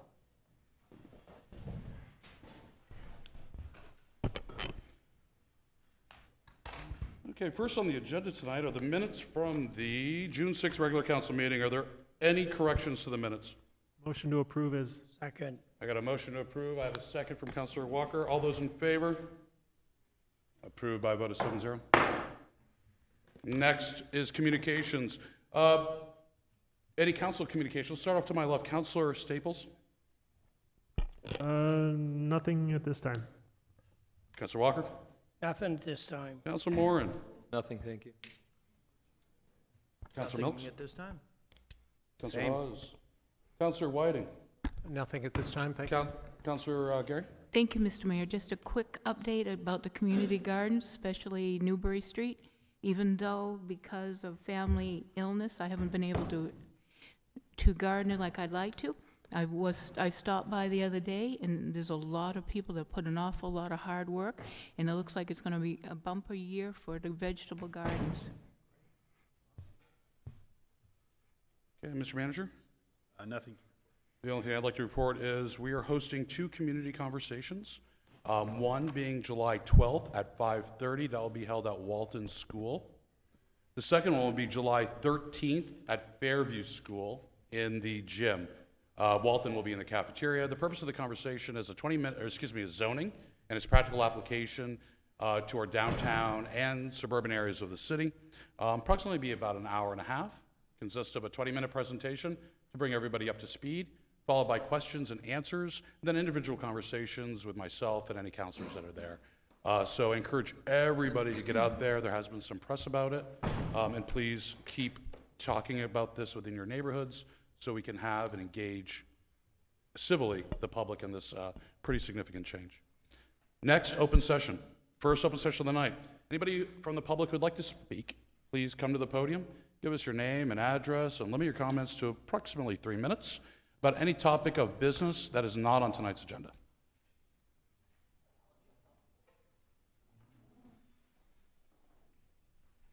Scott Berry, 179 Davis Avenue. Mr. Mayor, distinguished council members, I'm here tonight to finish my statement about the acreage near Lake Auburn that will be changed from agricultural zone and resource protection to a mixed-use zone. The last time I was here, I tried to explain how a septic system functions for those who had no idea how a septic system functioned. I hope I did a good job of explaining. I also stated that I would post a short video for those who were curious about septic systems, and I did sponsor a video on Facebook and garnered over 4,000 accounts within 2 weeks' time. I hope some people gain some kind of insight about how a septic system functions. I would like to share 3 experiences that I came across with 3 failed systems. I am in real estate, and I'm going on my 9th year. I came across 3 failed systems, and from them 3 failed systems, each house had a well. The wells were tested. The wells did not fail. There was nothing wrong with the wells. The septic system did what it was supposed to do. It would be the same around any lake. The state of Maine has a 250-foot buffer zone around waterways. And that, I believe that's what we've got here, or we've got more than 250 feet down by the Lake Auburn. We're going to change the acreage.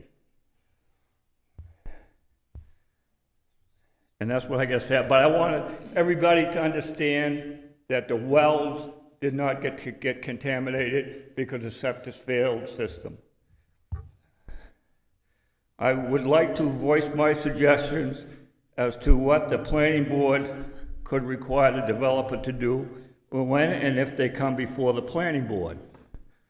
Test wells could be placed at the property boundaries closest to the lakeside and monitored periodically from time to time upon the wishes of the planning board.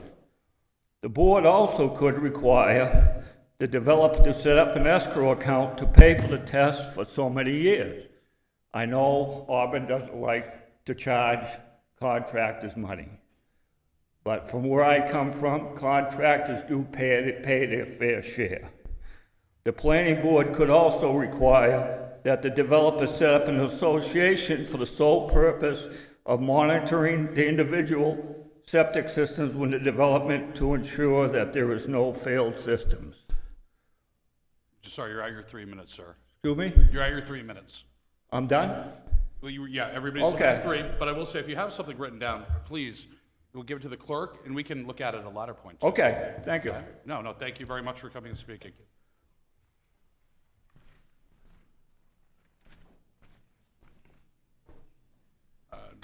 If that's a Sugarloaf vest, no. Sugarloaf. We'll let it slide this time. My name is Jim Lynch. I'm a resident of 80 Shepley Street, along with my wife Jennifer, who is present. And as a resident of Auburn, I have some concerns about this current change in residential neighborhoods. I'm concerned about the development of multi-family units, up to 14 units per acre. I'm concerned about services, personnel services, such as a tattoo parlor, a hairdresser. On Shepley Street, they narrowed the street by 4.5 feet 10 years ago for drainage, for rain drainage. And when we have a garage sale on Shepley Street, if they park on both sides of the street, it's very difficult to maneuver down the middle of the road. So, you know, Shepley Street being a part of this T4B, I have a concern of development, of the neighborhood, where it may be encroaching, I feel, in a residential area where we enjoy the pursuit of happiness in our own neighborhood after a hard day of work in a commercialized area. It's nice to come home to a quiet neighborhood. And I think a lot of my neighbors feel the same way. Thank you. And I encourage you, if you can, so we can't have a dialogue with City Council during public comment. So we couldn't like try to ascertain or help you answer some of your questions. It's just the rules of the council. Yeah, I'm just making a comment. No, I get it. But I mean, these are great talking points. And if you could show up to Fairview on the 13th. I'll be there. Okay, great. Thank you. Thank you. And I'm sorry about the audio. We're trying to fix it. Anybody else in the public? No? Close this open session. We'll move on to new business. First on new business is Order 89-06272022, amending Order 68-06062022, previously adopted by the Auburn City Council on June 6, 2022, regarding the first council meeting in July. Do I have a motion? So moved. Second. Council Staples. Second by Councilor Whiting. Open this up for public for comment. Basically, this is just canceling our meeting for July 11th, on July 5th. So our first scheduled meeting will be July 11th. Okay? Any member of the public like to speak? None being, I'll bring it back to the council. Council? Nothing? I'll ask for a vote. All those in favor? Opposed? None being? Passes 7-0. Next is Order 90-06272022, approving the mass gathering request for the Liberty Festival scheduled for Monday, July 4th, 2022. This is a public hearing. Do I have a motion? So moved. Second. Councilor Gary, second from Councilor Milks. Open this up to the public. This is in reference to July 4th. It's Independence Day. Figured everybody knew that one. Council, questions? Glad to see it happening again. Anybody here from the Liberty Festival? Thank you. Thank you very, very much. Just so we know, we did allocate money annually. We have been for fireworks, and we're a big sponsor, promoter. And thank you for getting this done. Thank you. All those in favor? 7-0.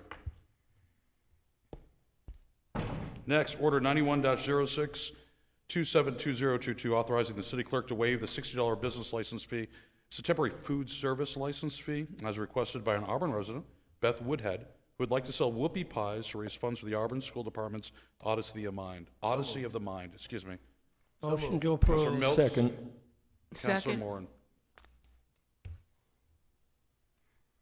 Open this up to the public for comment. Is there anybody in the public that would like to comment? None being, I'll bring it back to the council. Council, anybody want to deny a fundraiser? I didn't think so. All those in favor? 7-0 passes. Next is Order 92-06272022, which is adopting the Home Consortium Agreement. Do I have a motion? So moved. Second. Councilor Staples, second by Councilor Walker. Open this up to the public for comment. This is an annual, just as a little background, this is an annual agreement. Oh, every 3 years. That Glenn Holmes is going to actually go into a little bit more detail so we all know. So historically, the City of Lewiston and Auburn have had this agreement. It's been renewed several times over the last few decades. It basically sets up the process for us to share the home funds we get from HUD. Auburn is the member that's in charge of the consortium. Lewiston is just a regular member. The only real change to this document this year is we historically, 10% for an administrative fee.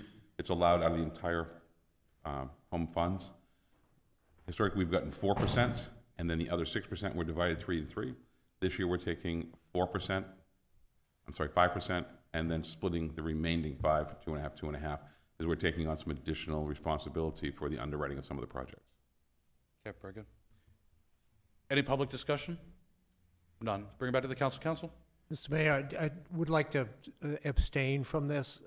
It's not I don't view it as a true conflict, but I am Vice President of the Auburn Housing Development Corp., which is the CHODO that's identified in the Community Housing Development Organization, which is identified in the agreement. And so even though I derive no personal benefit because I am an officer in that, I think it's cleaner to just abstain. So, Fair enough. Thank you. Maybe I'll have a chance to vote. Any other comments? Doubtful. Any other comments or questions on this?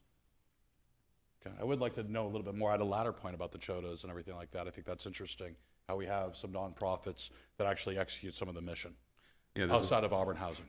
Correct. There's a certain portion of the money from the home funds are set aside by regulation to be used by a CHODO, so therefore we can help them either for operationally, but mostly for when they do projects that we approve of to put that money in to help out.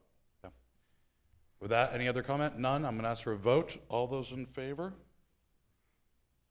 Oppose? Abstain? Passes by a vote of 6-1. Thank you. No, thank you, Mr. Holmes. I'm sorry, 6-0-1. Thank you. Next is Order 93-06272022. This is allocating $1.6 million of American Rescue Plan funds for the upgrades and or replacement of HVAC systems in our city-owned facilities. Do I have a motion? So moved. Second. Motion, Councilor Gary, second from Councilor Whiting. All those in favor? I'm sorry, I skipped a couple. I was running right through that one. But the audio's back, so now I'm back in focus. I'm going to open this up to the public for comment. We have a motion on the floor. Is there anybody in the public that would like to comment? This is, if you remember, a workshop we had last meeting with an independent auditor looking at our HVAC needs.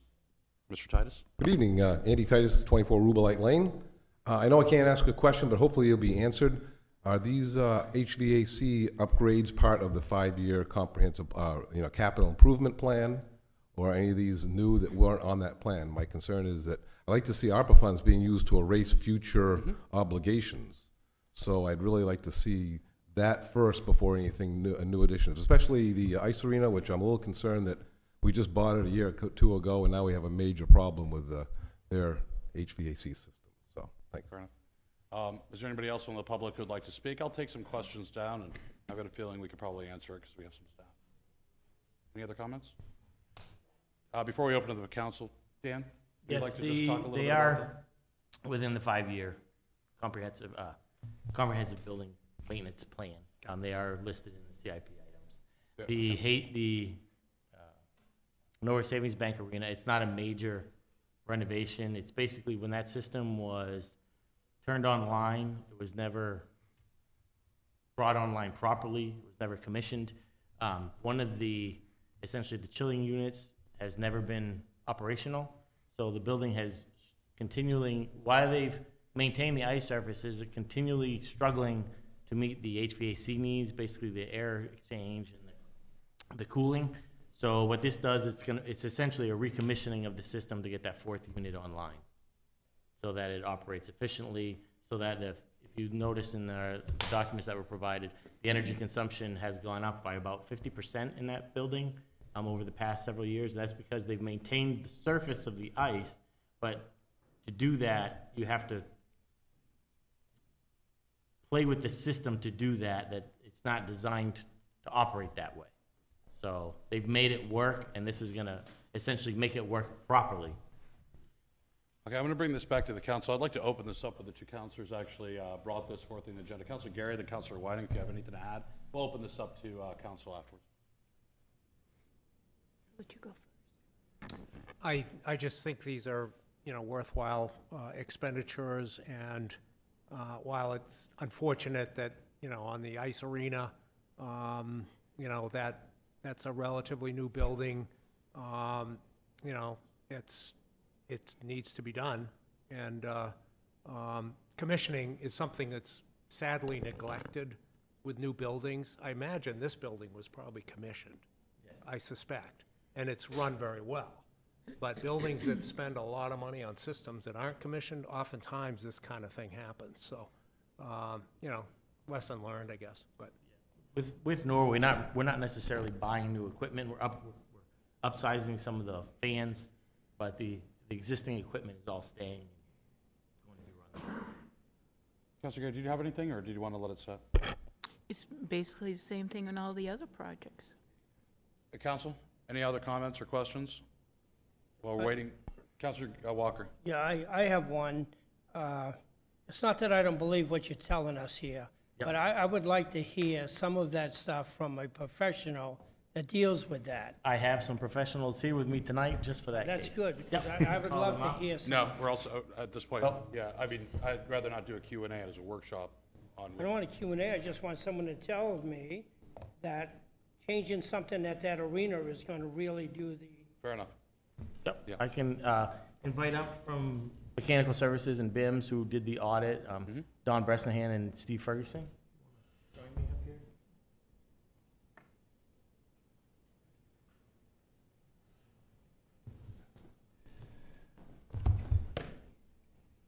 So I don't know who, you want to speak to Norway or?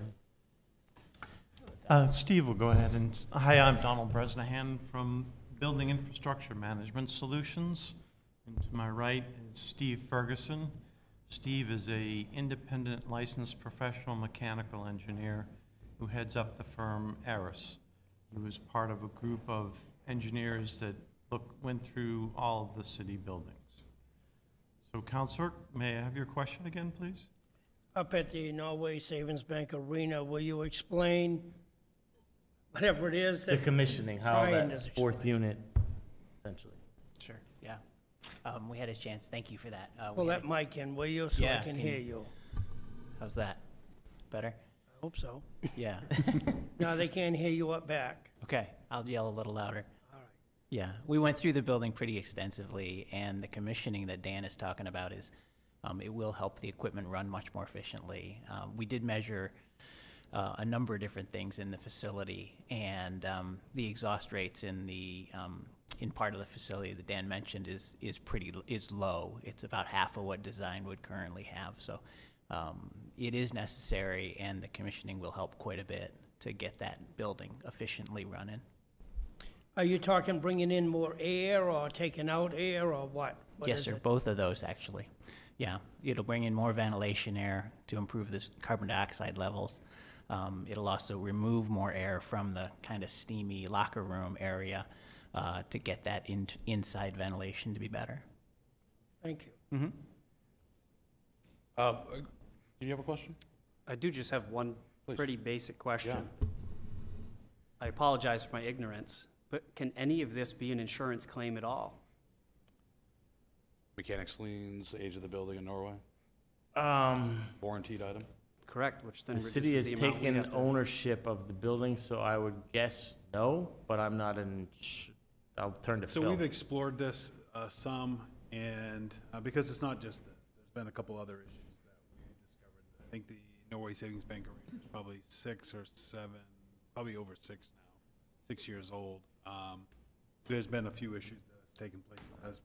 As we've explored it, we've realized we've hit a dead end each time, and there's not much that we can do at this point because of the years that took place. Okay, but it has been explored, so. It has been.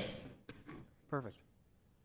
If I could, looking at this and listening, and I mean between the workshop, and I'd like to just make this as an option of the council. I'd recommend that, you know, there's a lot of separate projects here. We have CIP, we have 5-year plans, we have ARPA money for immediacy, if there is any such thing as immediacy with ordering an HVAC system from wherever. In lead time, I'd recommend that we table this item for a period of no longer than 90 days, allowing staff to go ahead and look at, you know, what is priority levels, funding for, what could be waiting out to the next fiscal year for potential bond and so forth. And that's up to the council, but I would think that a decision made on a blanket statement at this point, based upon one report, no offense to you, but you were free. So sometimes we have to take that into consideration as well. Might be a little bit premature. Yeah. I mean, I would like to see the different projects broken out and prioritize the projects as opposed to one blanket. The original proposal I sent you at the last meeting had all of the projects listed. Yeah. These are the 4 priorities that are broken out right here. There's another 4 that will be asked for funding in the next year's CIP, and there's another 6 after that. These were primarily focused on due to CO2 levels was one of the big drivers. If you can see, look at Norway, it's 3 times what it should be. Hasty, the same thing. Hasty doesn't have AC, doesn't have heat in certain parts of the building in the winter because the pipes are so corroded. Understand, okay, so Yeah. we're moving. Mayor, if I could just say, I would just say, council, if you choose to table this for 90 days, you certainly have that ability. I wouldn't put language on there that says staff would need to do any further work. I think BIMS has done an exceptional job with evaluating all of our facilities and grading them and determining what we need.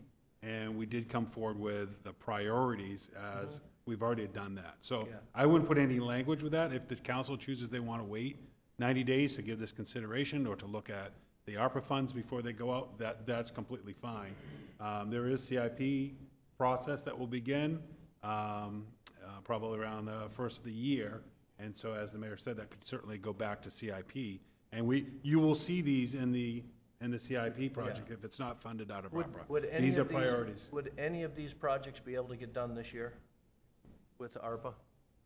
With ARPA, we could go ahead and move forward with them. They wouldn't need to wait to go, as we normally would do under bonding and that process.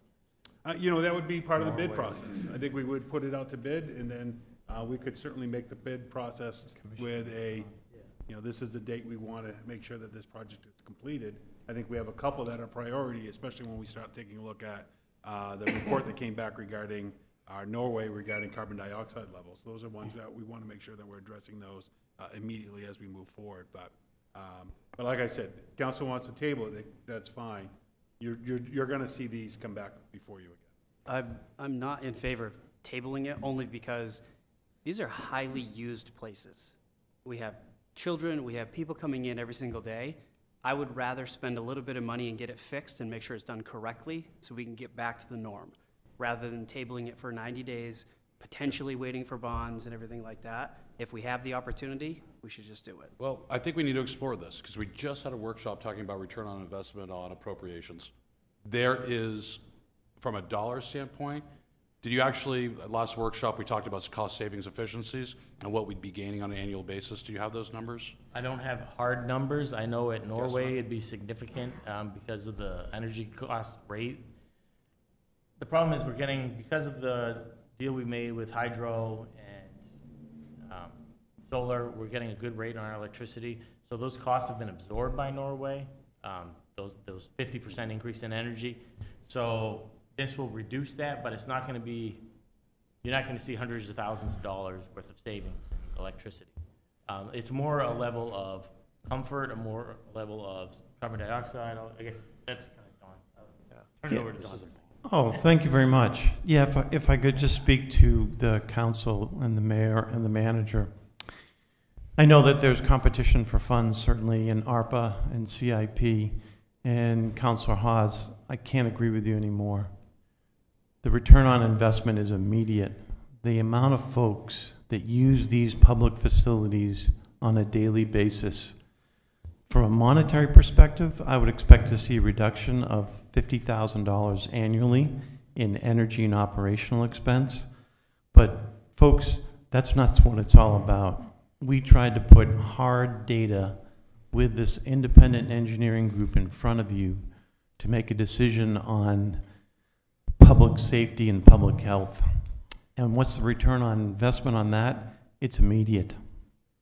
And let's be clear, the return on investment is not necessarily a dollar and any dollar. It's whether or not that we do, and we have the power to bond outside of our normal bonding schedule and window to pay for something. Do we use cash or do we borrow the money? That's really where the return on investment. It's not the worthiness of the project. It's not the safety and health. This is at what pool of money do we use in order to accomplish the job in a prioritized fashion.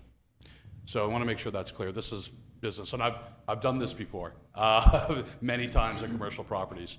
And it's always, do you pay for it out of cash flow, or do you borrow the money at a X rate and pay for it over years, basically matching up with the, as you know, the lifespan of the product in which you're purchasing.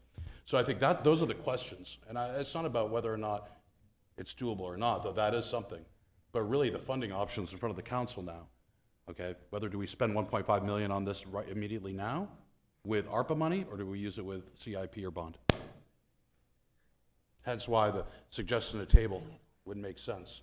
Now, if we don't want a table, find a different alternate or funding source. What would be our rate, Ms. Eastman, right now, if we bonded for this 1.5 million? When we did the school bonds, it was 2.5, and it's gone up since then. It was up to 4 the last I heard. What do you think? You want to tell us what you think it's going to be in 6 months? Isn't there another issue, Mr. Mayor? I mean, you know, Hasty has a failing system, which probably will not work this winter. Apparently it didn't work very well last winter. So if you table it for 3 months, and then you do the procurement dance, which takes months, they're not fixing a heating system that needs to be fixed before winter until after the winter. So you have options. I would be opposed. The council has options. You can do the whole amount with ARPA. How long does it take, Jill, to do a supplemental bond? For, let's say we wanted to go out to bond for 1.5 million. The process. Well, it's a month-long process for the council, because it has to be advertised 2 weeks before the public hearing. Then there's a public hearing, and then there's another meeting, it has to have 2 meetings. And then it takes me time. We have to do the official statement, all that good stuff. So what's the most urgent project right now? That's question 1. Yeah, I don't know. If everything's a priority, nothing is. So the Well, old saying these is, are the 4 priorities, that's the problem. it's all 4 equal priorities. So this is, I mean, I do have, again, my job is not, and it may sound that I'm countering everything you're saying, but it's not. Please don't take it that way. My job is to provide intelligence to the council to make a decision. You have multiple pathways here to accomplish what we all need to accomplish, which is healthy buildings that are operational when our patrons or citizens need it. I will say right now that you could use partial ARPA money for a top priority issue, whether it be Hasty, okay, and get that going quickly. It is a shelter, after all. That is a priority project. And then look at bonds for the other 3. So that is where I think you need to look and weigh the pros and cons, because you don't want to spend all your cash in your pocket on one capital expense. That's why we have CIP process and bonding. Would we be able to do all 4 right now? Yes. We have the personnel to be able to accomplish all 4 projects? We'd be contracting the work, but yes.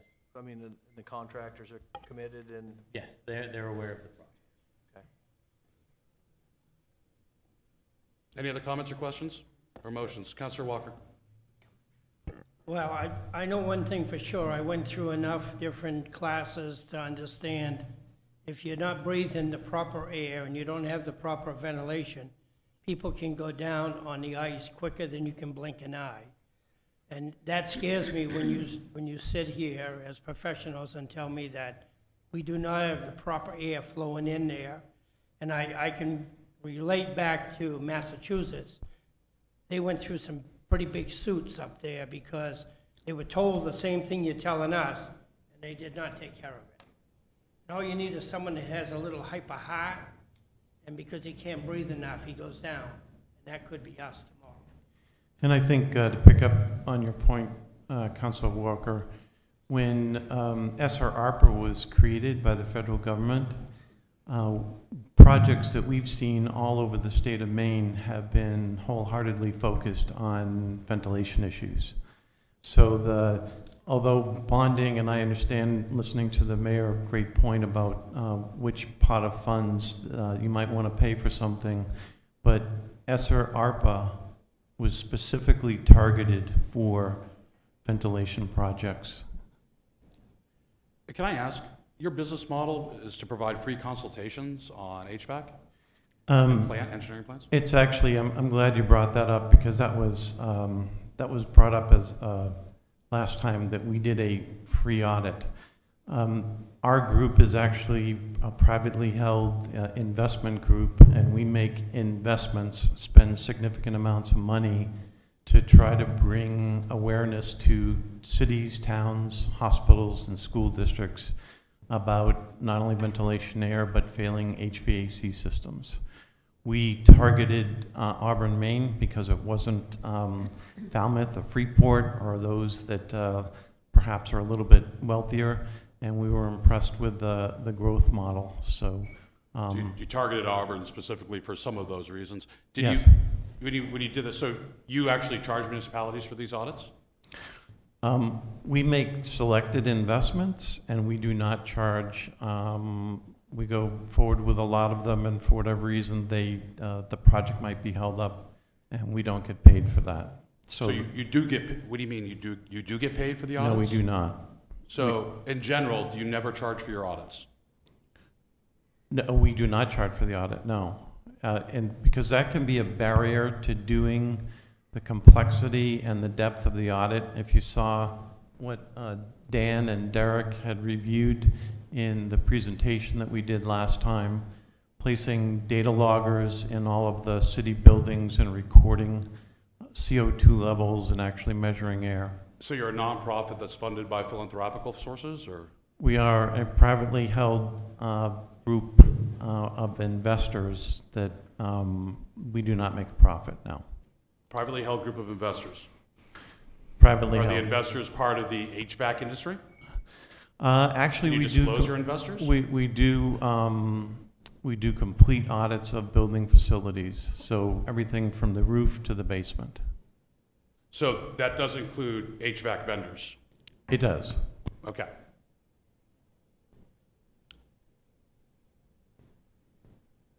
I'd make a, Councilor Gary? Dude, did you want to finish? No, go. I need a minute anyways. Okay, thank you. I agree with what the good counselors have said. Now's the time to do it. I know weather conditions, temperatures also affect the environmental, what you guys are saying that we're trying to fix. So now's the time to do it, especially with the warmer weather, because that can condense whatever people's breathing. And also in the long run, it's going to save us money if things are running properly. If they're accurate. I'm sorry, but I have serious doubts about the authenticity of the study, and I'm going to give you some professional Q&A here, if you would. There's an old adage that you get what you pay for, and I'm sorry, but at this point, I really do think a second opinion is needed. Based upon the funding mechanism that funds your corporation and what your goals are, it just gives me considerable doubt and potential conflict of interest. I'm sure that the companies that are going to be receiving the RFPs to do this work are probably some of your investors. I think a second opinion, if you'd like one, is welcome, because all of the people that have worked on the audit have been independent of our organization, so we're more than happy to have our work peer reviewed. Okay, good. It's up to the council that there's one other option for payment. To approve this with ARPA funds today to get the ball rolling, to move into the process of bonding this, and then substitute the ARPA funds with a bond at a latter point, 30, 60, 90 days out, whenever that's complete. So in other words, displacement. Start it off with that, then reimburse it with bond. I'll make that motion. Okay. Got a motion from Councilor Hawes. Do I have a second? No second? I'll second. Got a second from Councilor Motion. So we have a motion on the floor now to approve the order as stands, paying it with ARPA money, with the knowledge that we will work on the bond and replace the ARPA money with bond money at a point in time. Mr. Mayor, I'd like the manager to chime in to make sure we're not doing something playing around with this money.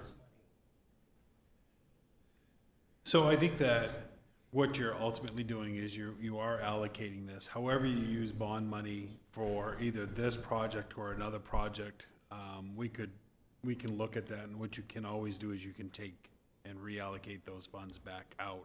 I think that it would need to be explored. I need to make sure that our grant writer runs this through the U.S. Treasurer, because these are funds that are being regulated very closely. And so, that's one thing we would want to make sure that's taken care of. So, you can move the motion if that's what the council wants to do. We would then explore it. If that needed to come back to you, we would then bring that back to you for a change. Councilor Staples? Yeah, in the workshop today, we discussed having $3 million of ARPA funds remaining. Is that before or after this? Before. So it'd be 1.4 after. Any other debate, conversation? If not, I'm going to ask for a vote on the motion. So, Councilor Hawes, did you have something? Well, I was just going to say that it accomplishes both things. And I understand it's a free consultation, but if they're saying that there are these negative impacts on the community right now and they need to be addressed immediately, then we say yes, we go ahead and we get them started. But then we do have that open door of how do we refinance this? How do we pay ourselves back? So we're not left with 1.4 of ARPA money, and we can reallocate that to something else and use the bond to pay for these immediately. That's a win-win in my book. Councilor Gary? Or we can just do it as is, spend the ARPA money, and then not worry about having to find a way to replace this money and to use this money for another project, because then we can use the money that we don't switch around for whatever we need, because whatever the project might be may not be ARPA qualified. So you could do that, or you could just pass a motion. And then remember, the reallocation and bond votes will be public and have to come in front of this council again in the future. And that's where a determination on that can be made. Councilor Moore? My first priority is that, obviously the facilities are safe. I know Hasty is woefully inadequate.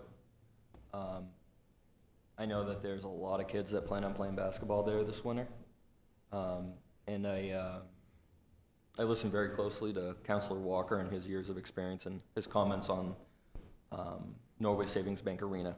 So I love the opportunity of some flexibility in pursuing other funding. My top priority is that this is taken care of. And Dan's been doing a lot of work, and he's come before us several times, and he's just trying to really impress upon us the time-sensitive nature of these facilities. And my knee jerk is always, yeah, let's table and think longer, but clock's ticking, right? And winter's coming. So my priority is that we fund this, and that compromise does that. It gives us flexibility. And we may default into a position where we can't bond out and the ARPA funds are allocated to this. So I like that compromise because I know one way or the other this project's going to be funded. Mr. Manager? So that we're not going back and forth on how it will be allocated, maybe the best motion would be that the council moves forward with proceeding with the bid and implementation of a new HVAC system for these 4 projects.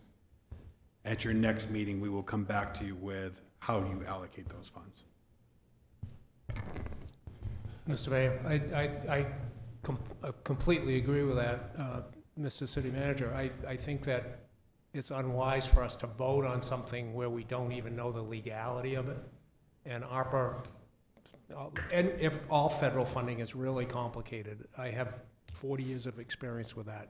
And whenever you think it's going to be one way, you may be told it's the complete and utter opposite. So, you know, I think City Manager's suggestion is a good one. Okay, so from a protocol standpoint, we'll have to vote down the existing motion. Okay, so I'm going to take a vote at this point. I'm sorry, Sue, did you have something? Unless Councilor Hawes and whoever made the second would like to withdraw that motion. Unless you'd like to withdraw the motion. I'll withdraw. I'll withdraw. Okay, very good. So it's clean slate. Councilor Whiting, I'm going to ask you to make the motion that the manager just gave you, because I just totally spaced it. My mind is blanking. I apologize. Yeah, I'm the mayor. I'm an old guy. Excuse. Mr. Manager, could you give us the language again on that one, please? I would just direct the city manager to move forward with the bid and the bid project for the HVAC system that identifies the 4 priority initiatives. And I would make that motion as stated by the city manager. I've got a motion from I'll Councilor second. Whiting. A second from Councilor Moran. Any debate? None? Bringing it up for a vote. All those in favor? Yeah, it passes 7-0. Thank you. And make sure you have the vendors stop calling me, because they've been calling me about getting on the bid list here for a while. Tell them it's probably best to wait till after the vote. It's not that funny. Thanks for your support, Mayor, for making it. Thank you very much. So next on the agenda, we have Order 95-06272022, allocating $100,000 of American Rescue Plan Act funds. Order.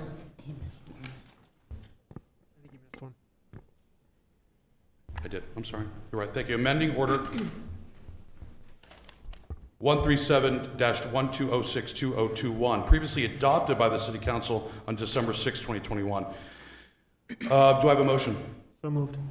Councilor Staples. Do I have a second? Councilor Walker. Open this up for public comment. Any public comment? None being. I'll bring it back to the council. Council? Discussion? Comment? Oh, public comment. Oh, please. I'm sorry.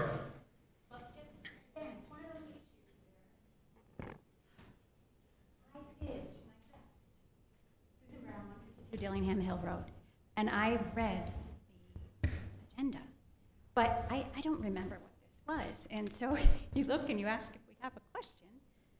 Tell me, what is this order from December 6th? Yep, let me pull it up. Hold on one second. Please. It's up on the screen. Oh, I can't read that. It's up on the screen. Basically allow the funding. This is allowing the funding to allocate it to join a consortium with the City of Lewiston Auburn Water District. That's nice. Stand up a municipal and fiber network. This is something that we passed in December. Sure. Dark fiber. Yep. Sure. This is one of those things, as Councilor Whiting stated, to be compliant with federal laws. So we're adding the red text, which is and or other cybersecurity or policy software upgrades. Got it. I don't print the 147 pages, and it's hard. So if you could just give a little bit. I try very much. Sometimes I usually hit the big ones, like I've done tonight. Give me a little credit for that. The little ones that are adjusting verbiage, I will give you a hint. If you go online to the agenda and you touch any order number on the front page 1 of the agenda, it will hyperlink to the exact text in which we're discussing. And so you don't have to thumb through all 147 pages. So it's a little insider trade secret there. So now we have it up on the screen. Council, do we have any debate or discussion?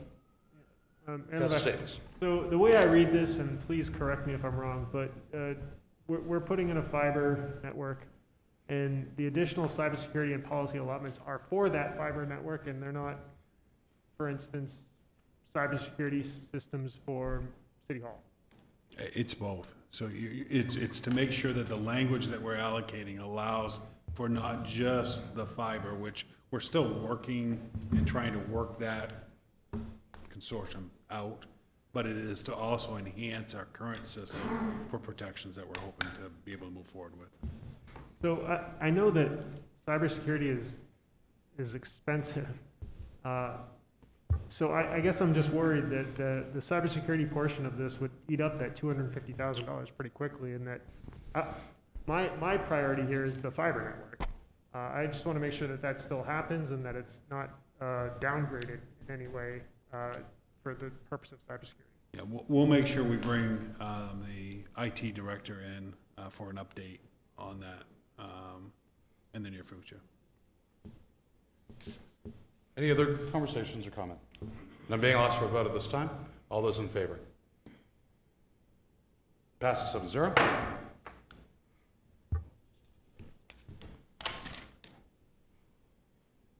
Now, I'll go into order 95-06272022. Allocating $100,000 of American Rescue Plan Act funds for the op box and kayak rental kiosk, as explained earlier tonight during the workshop. Do I have a motion? So moved. Second. Councilor Staples, second Councilor Walker. Open this up to the public for comment. Opportunity boxes are a Maine-made box, portable, and this one will be used to transport, that's the second one, but keep that up. Will be used to transport recreational activities and games, kiosk, information throughout the city on an as-needed basis, festivals, etc. Second one is this, Rent Fun, kayaks, app, credit card, disclosure, PDFs, paddles. Want a kayak? Go down to Great Falls, get the kayak, bring it back. Upfront expenditure is roughly $16,000 on the kayak, but there is a rev share on revenues, 50-50 between the vendor and the City of Auburn on the go forward, guaranteed 5 years. So that's an update for the public. Public, would you like to talk on this or discuss? Mr. Mayor? Yes. Thank you, Mr. Mayor. May I amend this before public comment? I'd rather not, if you could just Okay. do public comment first. Anybody from the public like to comment? No? Okay, I'll bring it back to the council. Councilor Garrett. Thank you, Mr. Mayor. Based on the excellent workshop presentation on this product about the canoes and stuff, and then rereading some of that information also put out by this company, Opbox, and their village comment, yes, pop-ups. I would like to amend this order to add another $100,000 in order to buy as many of these pop-ups as we can, because these would be great for pop-up businesses in around the parking lot we have out here. They're movable. We can also take them to Great Falls Plaza, set them up there. They can also be moved if we needed to put on events at Anniversary Park. The great things are we can promote small businesses in these different little kiosk shops, and also nonprofits like the high schools or the PAL Center. Any of these groups can take. So we have a motion. Yes. Then we can get into the debate. Okay. I don't Okay, want to get too thank far. you. But we have a motion on the floor to add $100,000 from the ARPA account, to enhance or increase the funding for this order, which is currently at $100,000. So it'd be a total of $200,000. Got a second from Councilor Haas. Okay. Now we'll open this up as amended. So, and I will say, all those, I want to remind the council, I think Councilor Gary and Councilor Walker were here. When we first talked about ARPA funds, one of the things that came up as an idea for expenditure was a Christmas village and festival plaza. If you look at the German Christmas village, Austrian Christmas villages, historically in the US and especially in Europe, they were where small vendors can actually set up and shop, coordinated with city events, leads into New Year's for craft beer vendors, food vendors, and so forth. And then again, it can be used for numerous myriad things. The nearest one we have is Boston. And there's been talk from Gritty's as well as other local businesses who would like to see this and help sponsor it. So there is a ROI, financial ROI, though it's almost incalculable at this point. So just wanted to give you a little historic background. This is not something that just came about. This was something that's been talked about for 3 years now. Councilor Staples? Yeah, I really like where Councilor Gary was going with this. You know, I don't know that this is the original intent of these when we were presented this in the workshop, but you know, I really think that there's an opportunity here for the City of Auburn for some economic development and encouraging some small business owners in some sort of a business incubator fashion. You build a small business, the initial startup costs are so much lower on something like this. And you take a business and you build it up, and then you've got somebody building something in the downtown.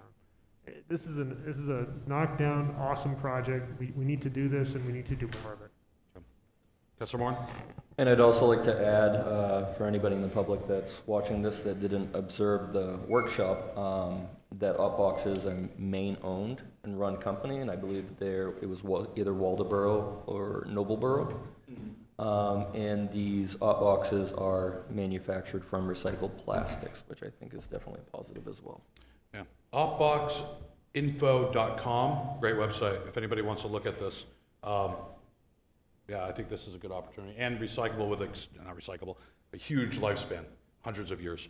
So because of the construction, it's a lot. We were initially looking at sheds, wooden sheds that might be questionable in surviving a move from one location to another. I think this is a much better alternative. Is there any other comments or debate on this? Yeah. I don't mean to be a wet blanket, but I'd like to ask the city manager about staffing demands, just because, you know, we didn't get into it, but for example, the recreation department dealing with fishing rods, that's great. And, you know, get kids out fishing and so on.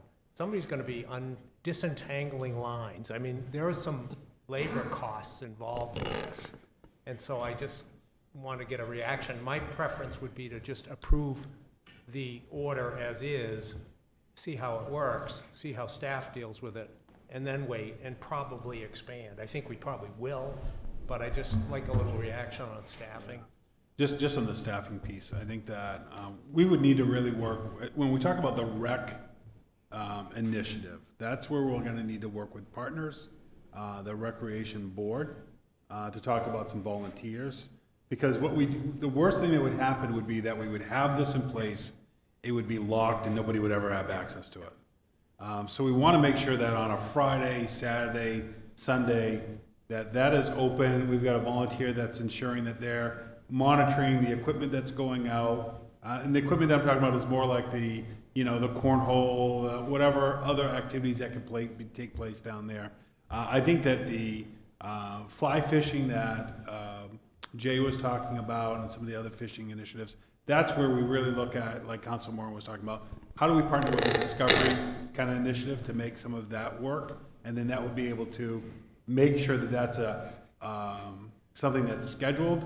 You know, Jay has talked with probably 4 or 5 staff members that all fly fish, that all want to participate. They, you know, if you know anyone who fly fishes, they like to spread the word about getting out and fly fishing, and so they want to be part of that. So staffing that's how we would look at that. I think there's 2 approaches to that. When it comes to the larger initiative, I think we could go ahead and appropriate that, and we would move forward with getting that.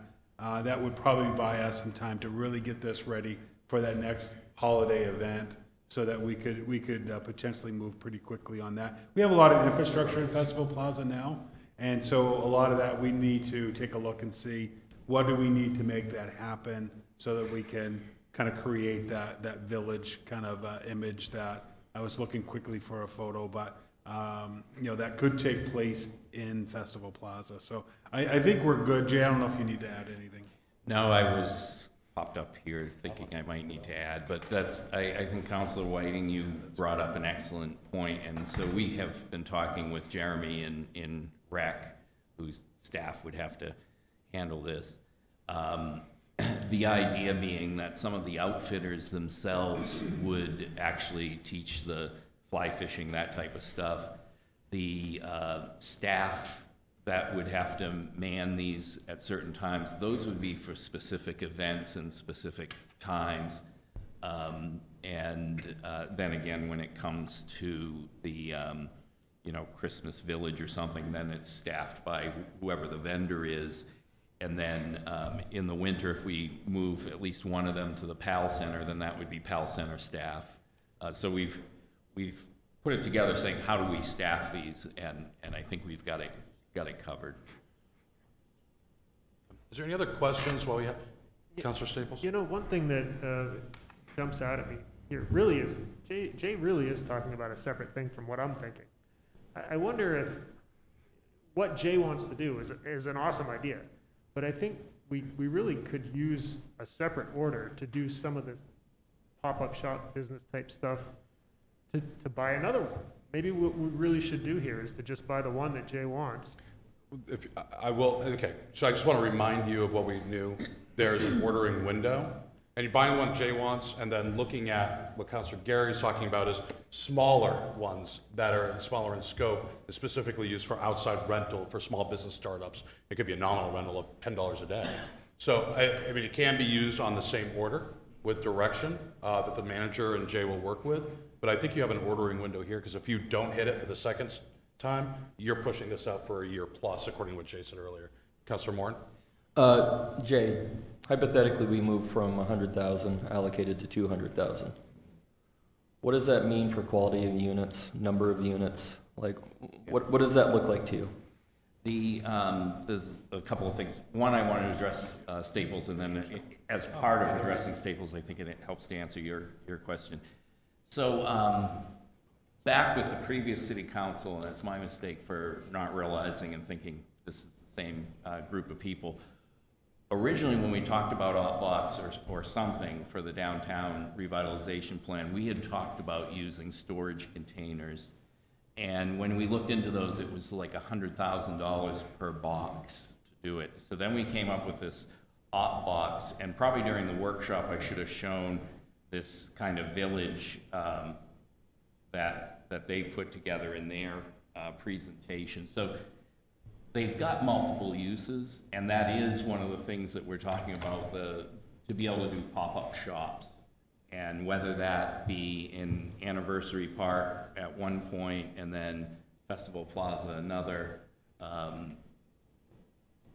with the idea of when we do those pop-up shops, if there's a coffee shop that operates out of one of them, that we work to segue them into a brick and mortar location. So I think we're all on the similar page, and my initial ask was 100,000 because, you know, honestly, I spoke with city management and I said, you know, I'd like to get a couple 100,000, but, you know, city council's got a lot of decisions to make, and they suggested 100,000. But I think Councilor Gary, who'd been working on this for years, and Mayor, on the few times I think these two are eye to eye on things, we like this. They upped it to where I actually wanted to be. Good enough.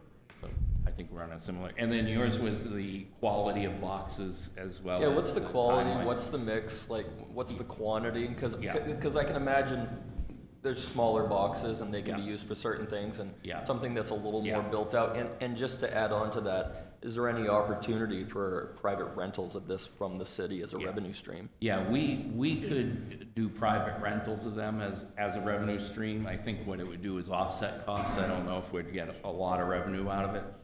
Our thought is that we will, the size boxes you can order, they like to keep the width to the width of what would fit on like a tractor trailer truck. It can be narrower, but they don't want to go any longer than that. And then the length is really determined by what you really want to do, but essentially the biggest you'd normally do would be like a tractor trailer length. So but a lot of these would probably be somewhere between, you know, 10 feet wide and 15, 20 feet long or something like that. There's one that they do that's for craft breweries, and it's basically a small walk-in cooler. And then that way you can have multiple breweries off of, you know, a handful of taps. Our thought, our idea is that we would keep these boxes fairly small, like 10 foot by 15, and that we put the rack system in there that's adjustable and can accommodate a lot of things, and then some electricity as well as security cameras. That way it can get changed out for whatever you're using it for. We'll probably stay away from the food and concession stands, and the reason for that is as soon as you add a kitchen or any of that stuff, the price goes through the roof. And we've actually had quite a number of food trucks register licenses in this past year in the city of Auburn. So I think if we create a pop-up situation, that we would invite a food truck to join in. Sure. When I think of opportunities for rental, I think of a brew fest over in Lewiston, right? And Baxter's sponsoring it, and maybe they want to rent one of these, and that's where they run all of their apparel out of. Just something that really just comes to mind. Yeah. Yeah. I mean, you could think of crafts fairs.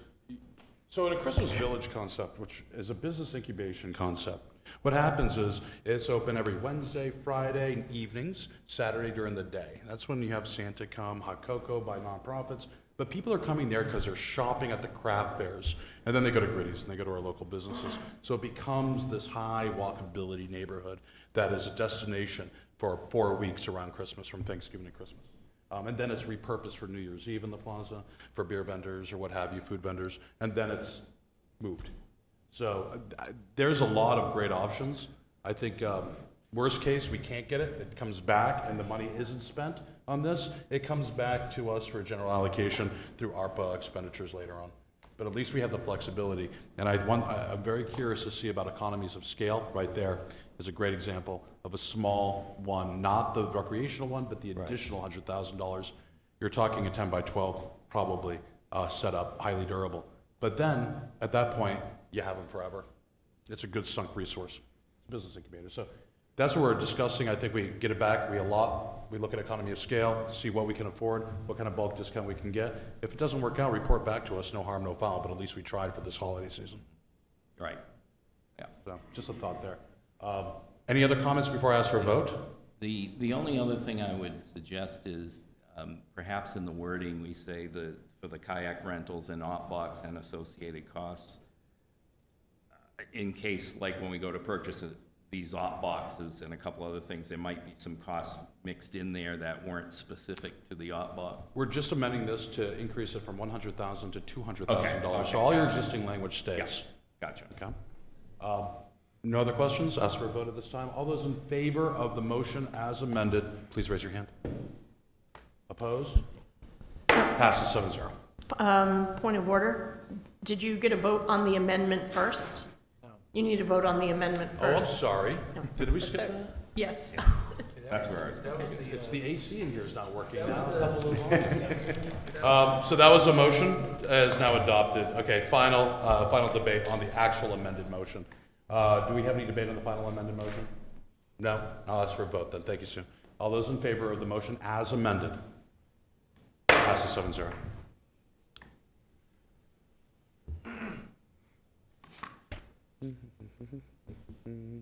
Okay, now we have is ordinance 17-06272022, readopting the ward maps and descriptions that were adopted on 3/17/2014, using the 2020 census block reference. It's a public hearing and first reading. Do I have a motion? Motion to accept.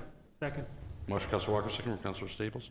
By state law, upon redistricting, upon the census results, we have to redistrict our wards if they are in more than a 10% deviation of population. We do not have that. The council discussed in workshop to maintain the ward integrity as is, where is. So we're in compliance with state law. That's where we're at. Is there anybody in the public that would like to speak on this? No? We're bringing it back to the council. Council? No further discussion? We workshopped this pretty well. Okay. Ask for a roll call vote on the first reading, please. Councillor Gary. Yes. Councillor Whiting. Yes. Councillor Hawes. Yes. Councillor Milks. Yes? Councillor Moran. Yes. Councillor Walker. Yes. Councillor Staples. Yes. Passes 7-0. Open this up to the last open session of the night. Members of the public are invited to speak to the council about any issue directly related to city business, which was not on tonight's agenda. Members would like to speak, please step up to the podium, give us your name, address, and limit your comments to 3 minutes. Okay, we're going to bring it back to council then. Reports. Mr. Mayor. Oh, I'm sorry, sir. That ops box, Jim Lynch from Shepley Street, that ops box sounds great. In fact, there's a French teacher at every little high school that has encouraged his students to build these little houses. And I'm sure they could build a lot of those op boxes for a lot less money than $200,000. And it would be a great project for the kids and the community. The second thing is, I'm all for these op boxes as long as you don't put them on Lake Street and Shepley Street. Thank you. Your road's not wide enough. I did talk with the instructor over there. They can only push out because of kids and so forth, 1 per year. Okay, but it's definitely an option to keep adding on to it. But that's a great program. Hi, Susan Brown, Dillingham Hill. So I just wanted to tag on to Mr. Lynch, Mrs. Lynch, about the situation with the neighborhoods. I used to live in that neighborhood before I moved out to Dillingham, and it's, I think, any established neighborhood that can envision having a 12-unit apartment and or, you know, a business that, you know, might be on, that you just don't want next door, really, really affects people's quality of life. I think the neighborhoods that are now being impacted by the Court Street development, I think, you know, we do need housing for the many, but I question, and I will continue to question, the sensibility of that. We've got one of the 2, 3 separately built areas, you know, adjacent to, across the street, that, you know, now look on this apartment situation. That doesn't mean I'm a NIMBY. That doesn't mean I don't think apartments should exist. I do. The last neighborhood I lived in before moving to Maine was a really nice mixed residential neighborhood in the city of Buffalo, adjacent to a Frederick Law Olmsted Park. It had higher income, lower income. It had, with the wealthiest of Buffalo, the Jacobs family, big family bucks, right on the border of the park. By building triples and doubles, how many seconds am I about? You're good. To? You're good. I'm good. I'm pretty good at cutting people off. I know, you like to watch it that way. So I really question. I mean, I know you wouldn't mind if a pig farm was built next to your house, because when we out in Dillingham Hill almost had a marijuana farm on the corner of an established neighborhood. You mentioned that to me. You know, it could have been a pig farm. Yeah, right. Well, allowed use in planned areas are, you know, you like them to go hand in hand. I just think that you didn't think a lot about the city's residents that are already here in their homes, and I definitely think that if you built some duplexes and maybe some row houses, you would have seen a totally different reaction from your community, rather than these big giant apartment buildings, which I don't see as walkable.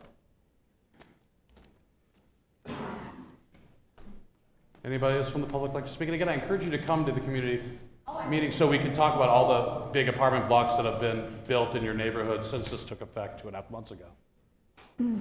Maureen O'Brien, 42 Winter Street in Auburn. I want to talk about the money, the $10,000 that was allocated to cover PR for the lake issue. I understand the money went to a friend or associate of Councilor Milks. That doesn't smell good to me. You should be allocating money to support. Excuse me, ma'am. I'm sorry, this is... I'm talking, this is my time, I get my 3 minutes. Actually, your time is to talk about city business. I am talking about city business, the spending of money for funding PR for the lake.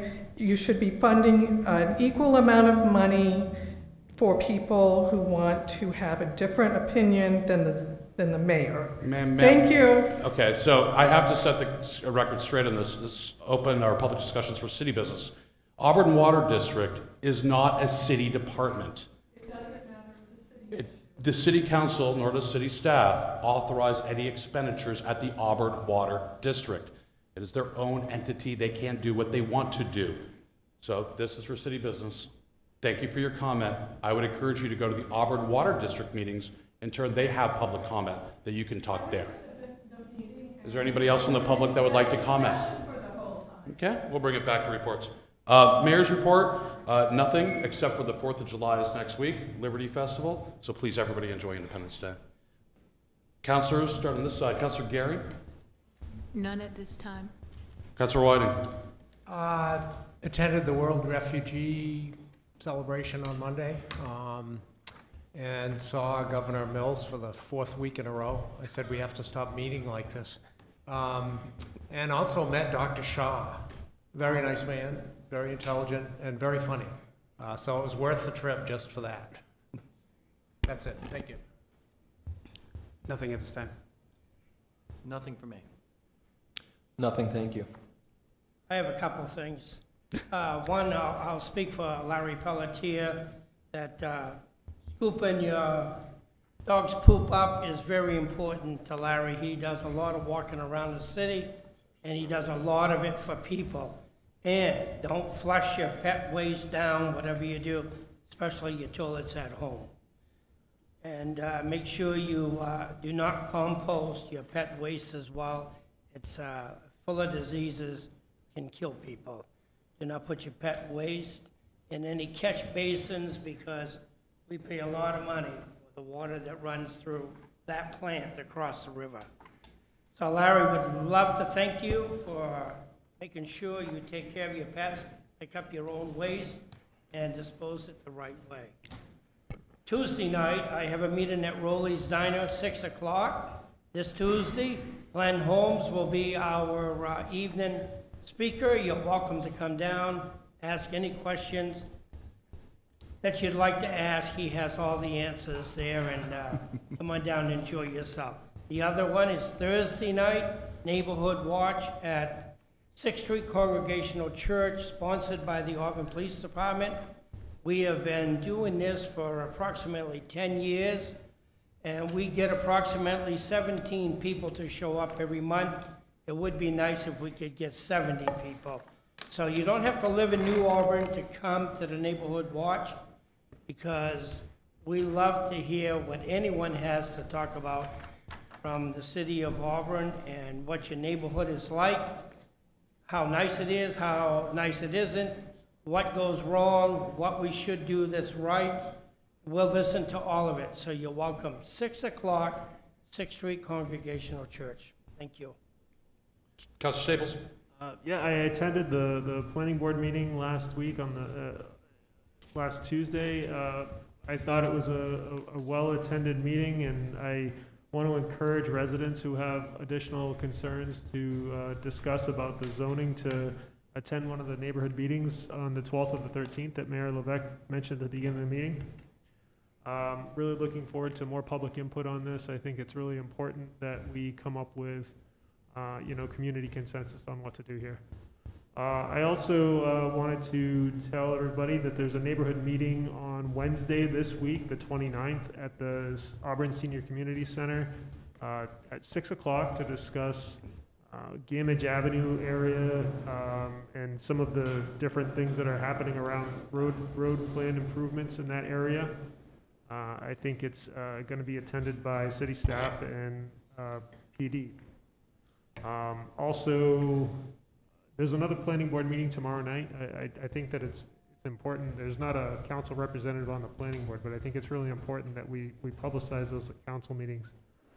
Lots of things on the agenda. Check it out, and it'll be right here. So that's all I have. Thanks. Just make sure you're there before 9 o'clock, though. Yes.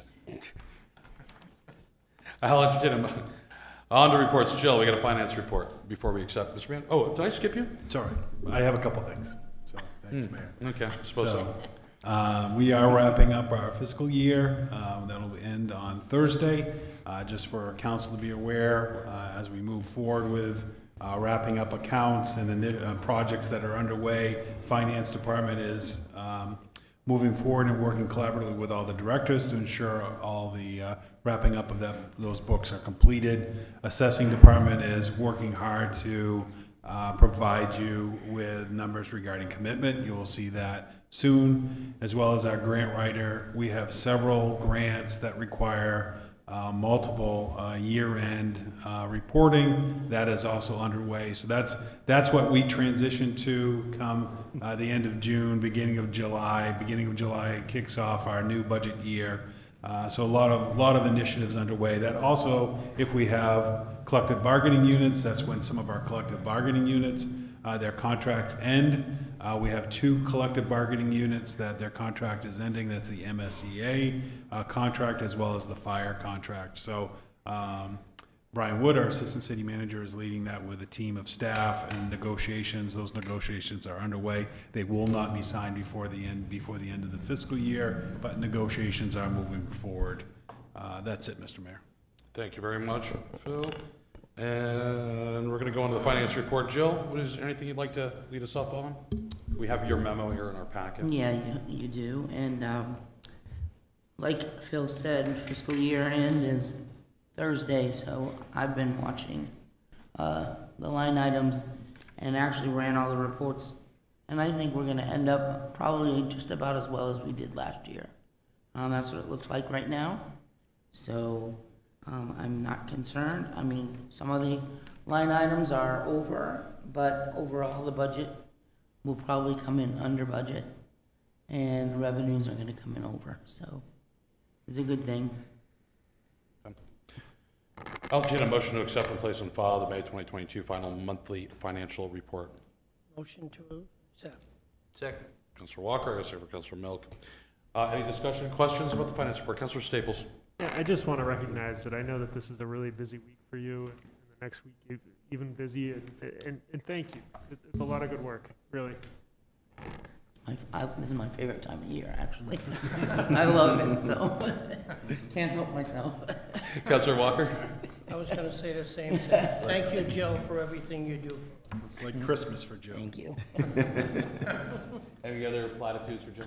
No, nothing. Mr. Mayor, would you announce the 2 meeting times once again that we're Oh, the community meetings? Please. Sure. It's going to be July 12th, 5:30, Walton Cafeteria.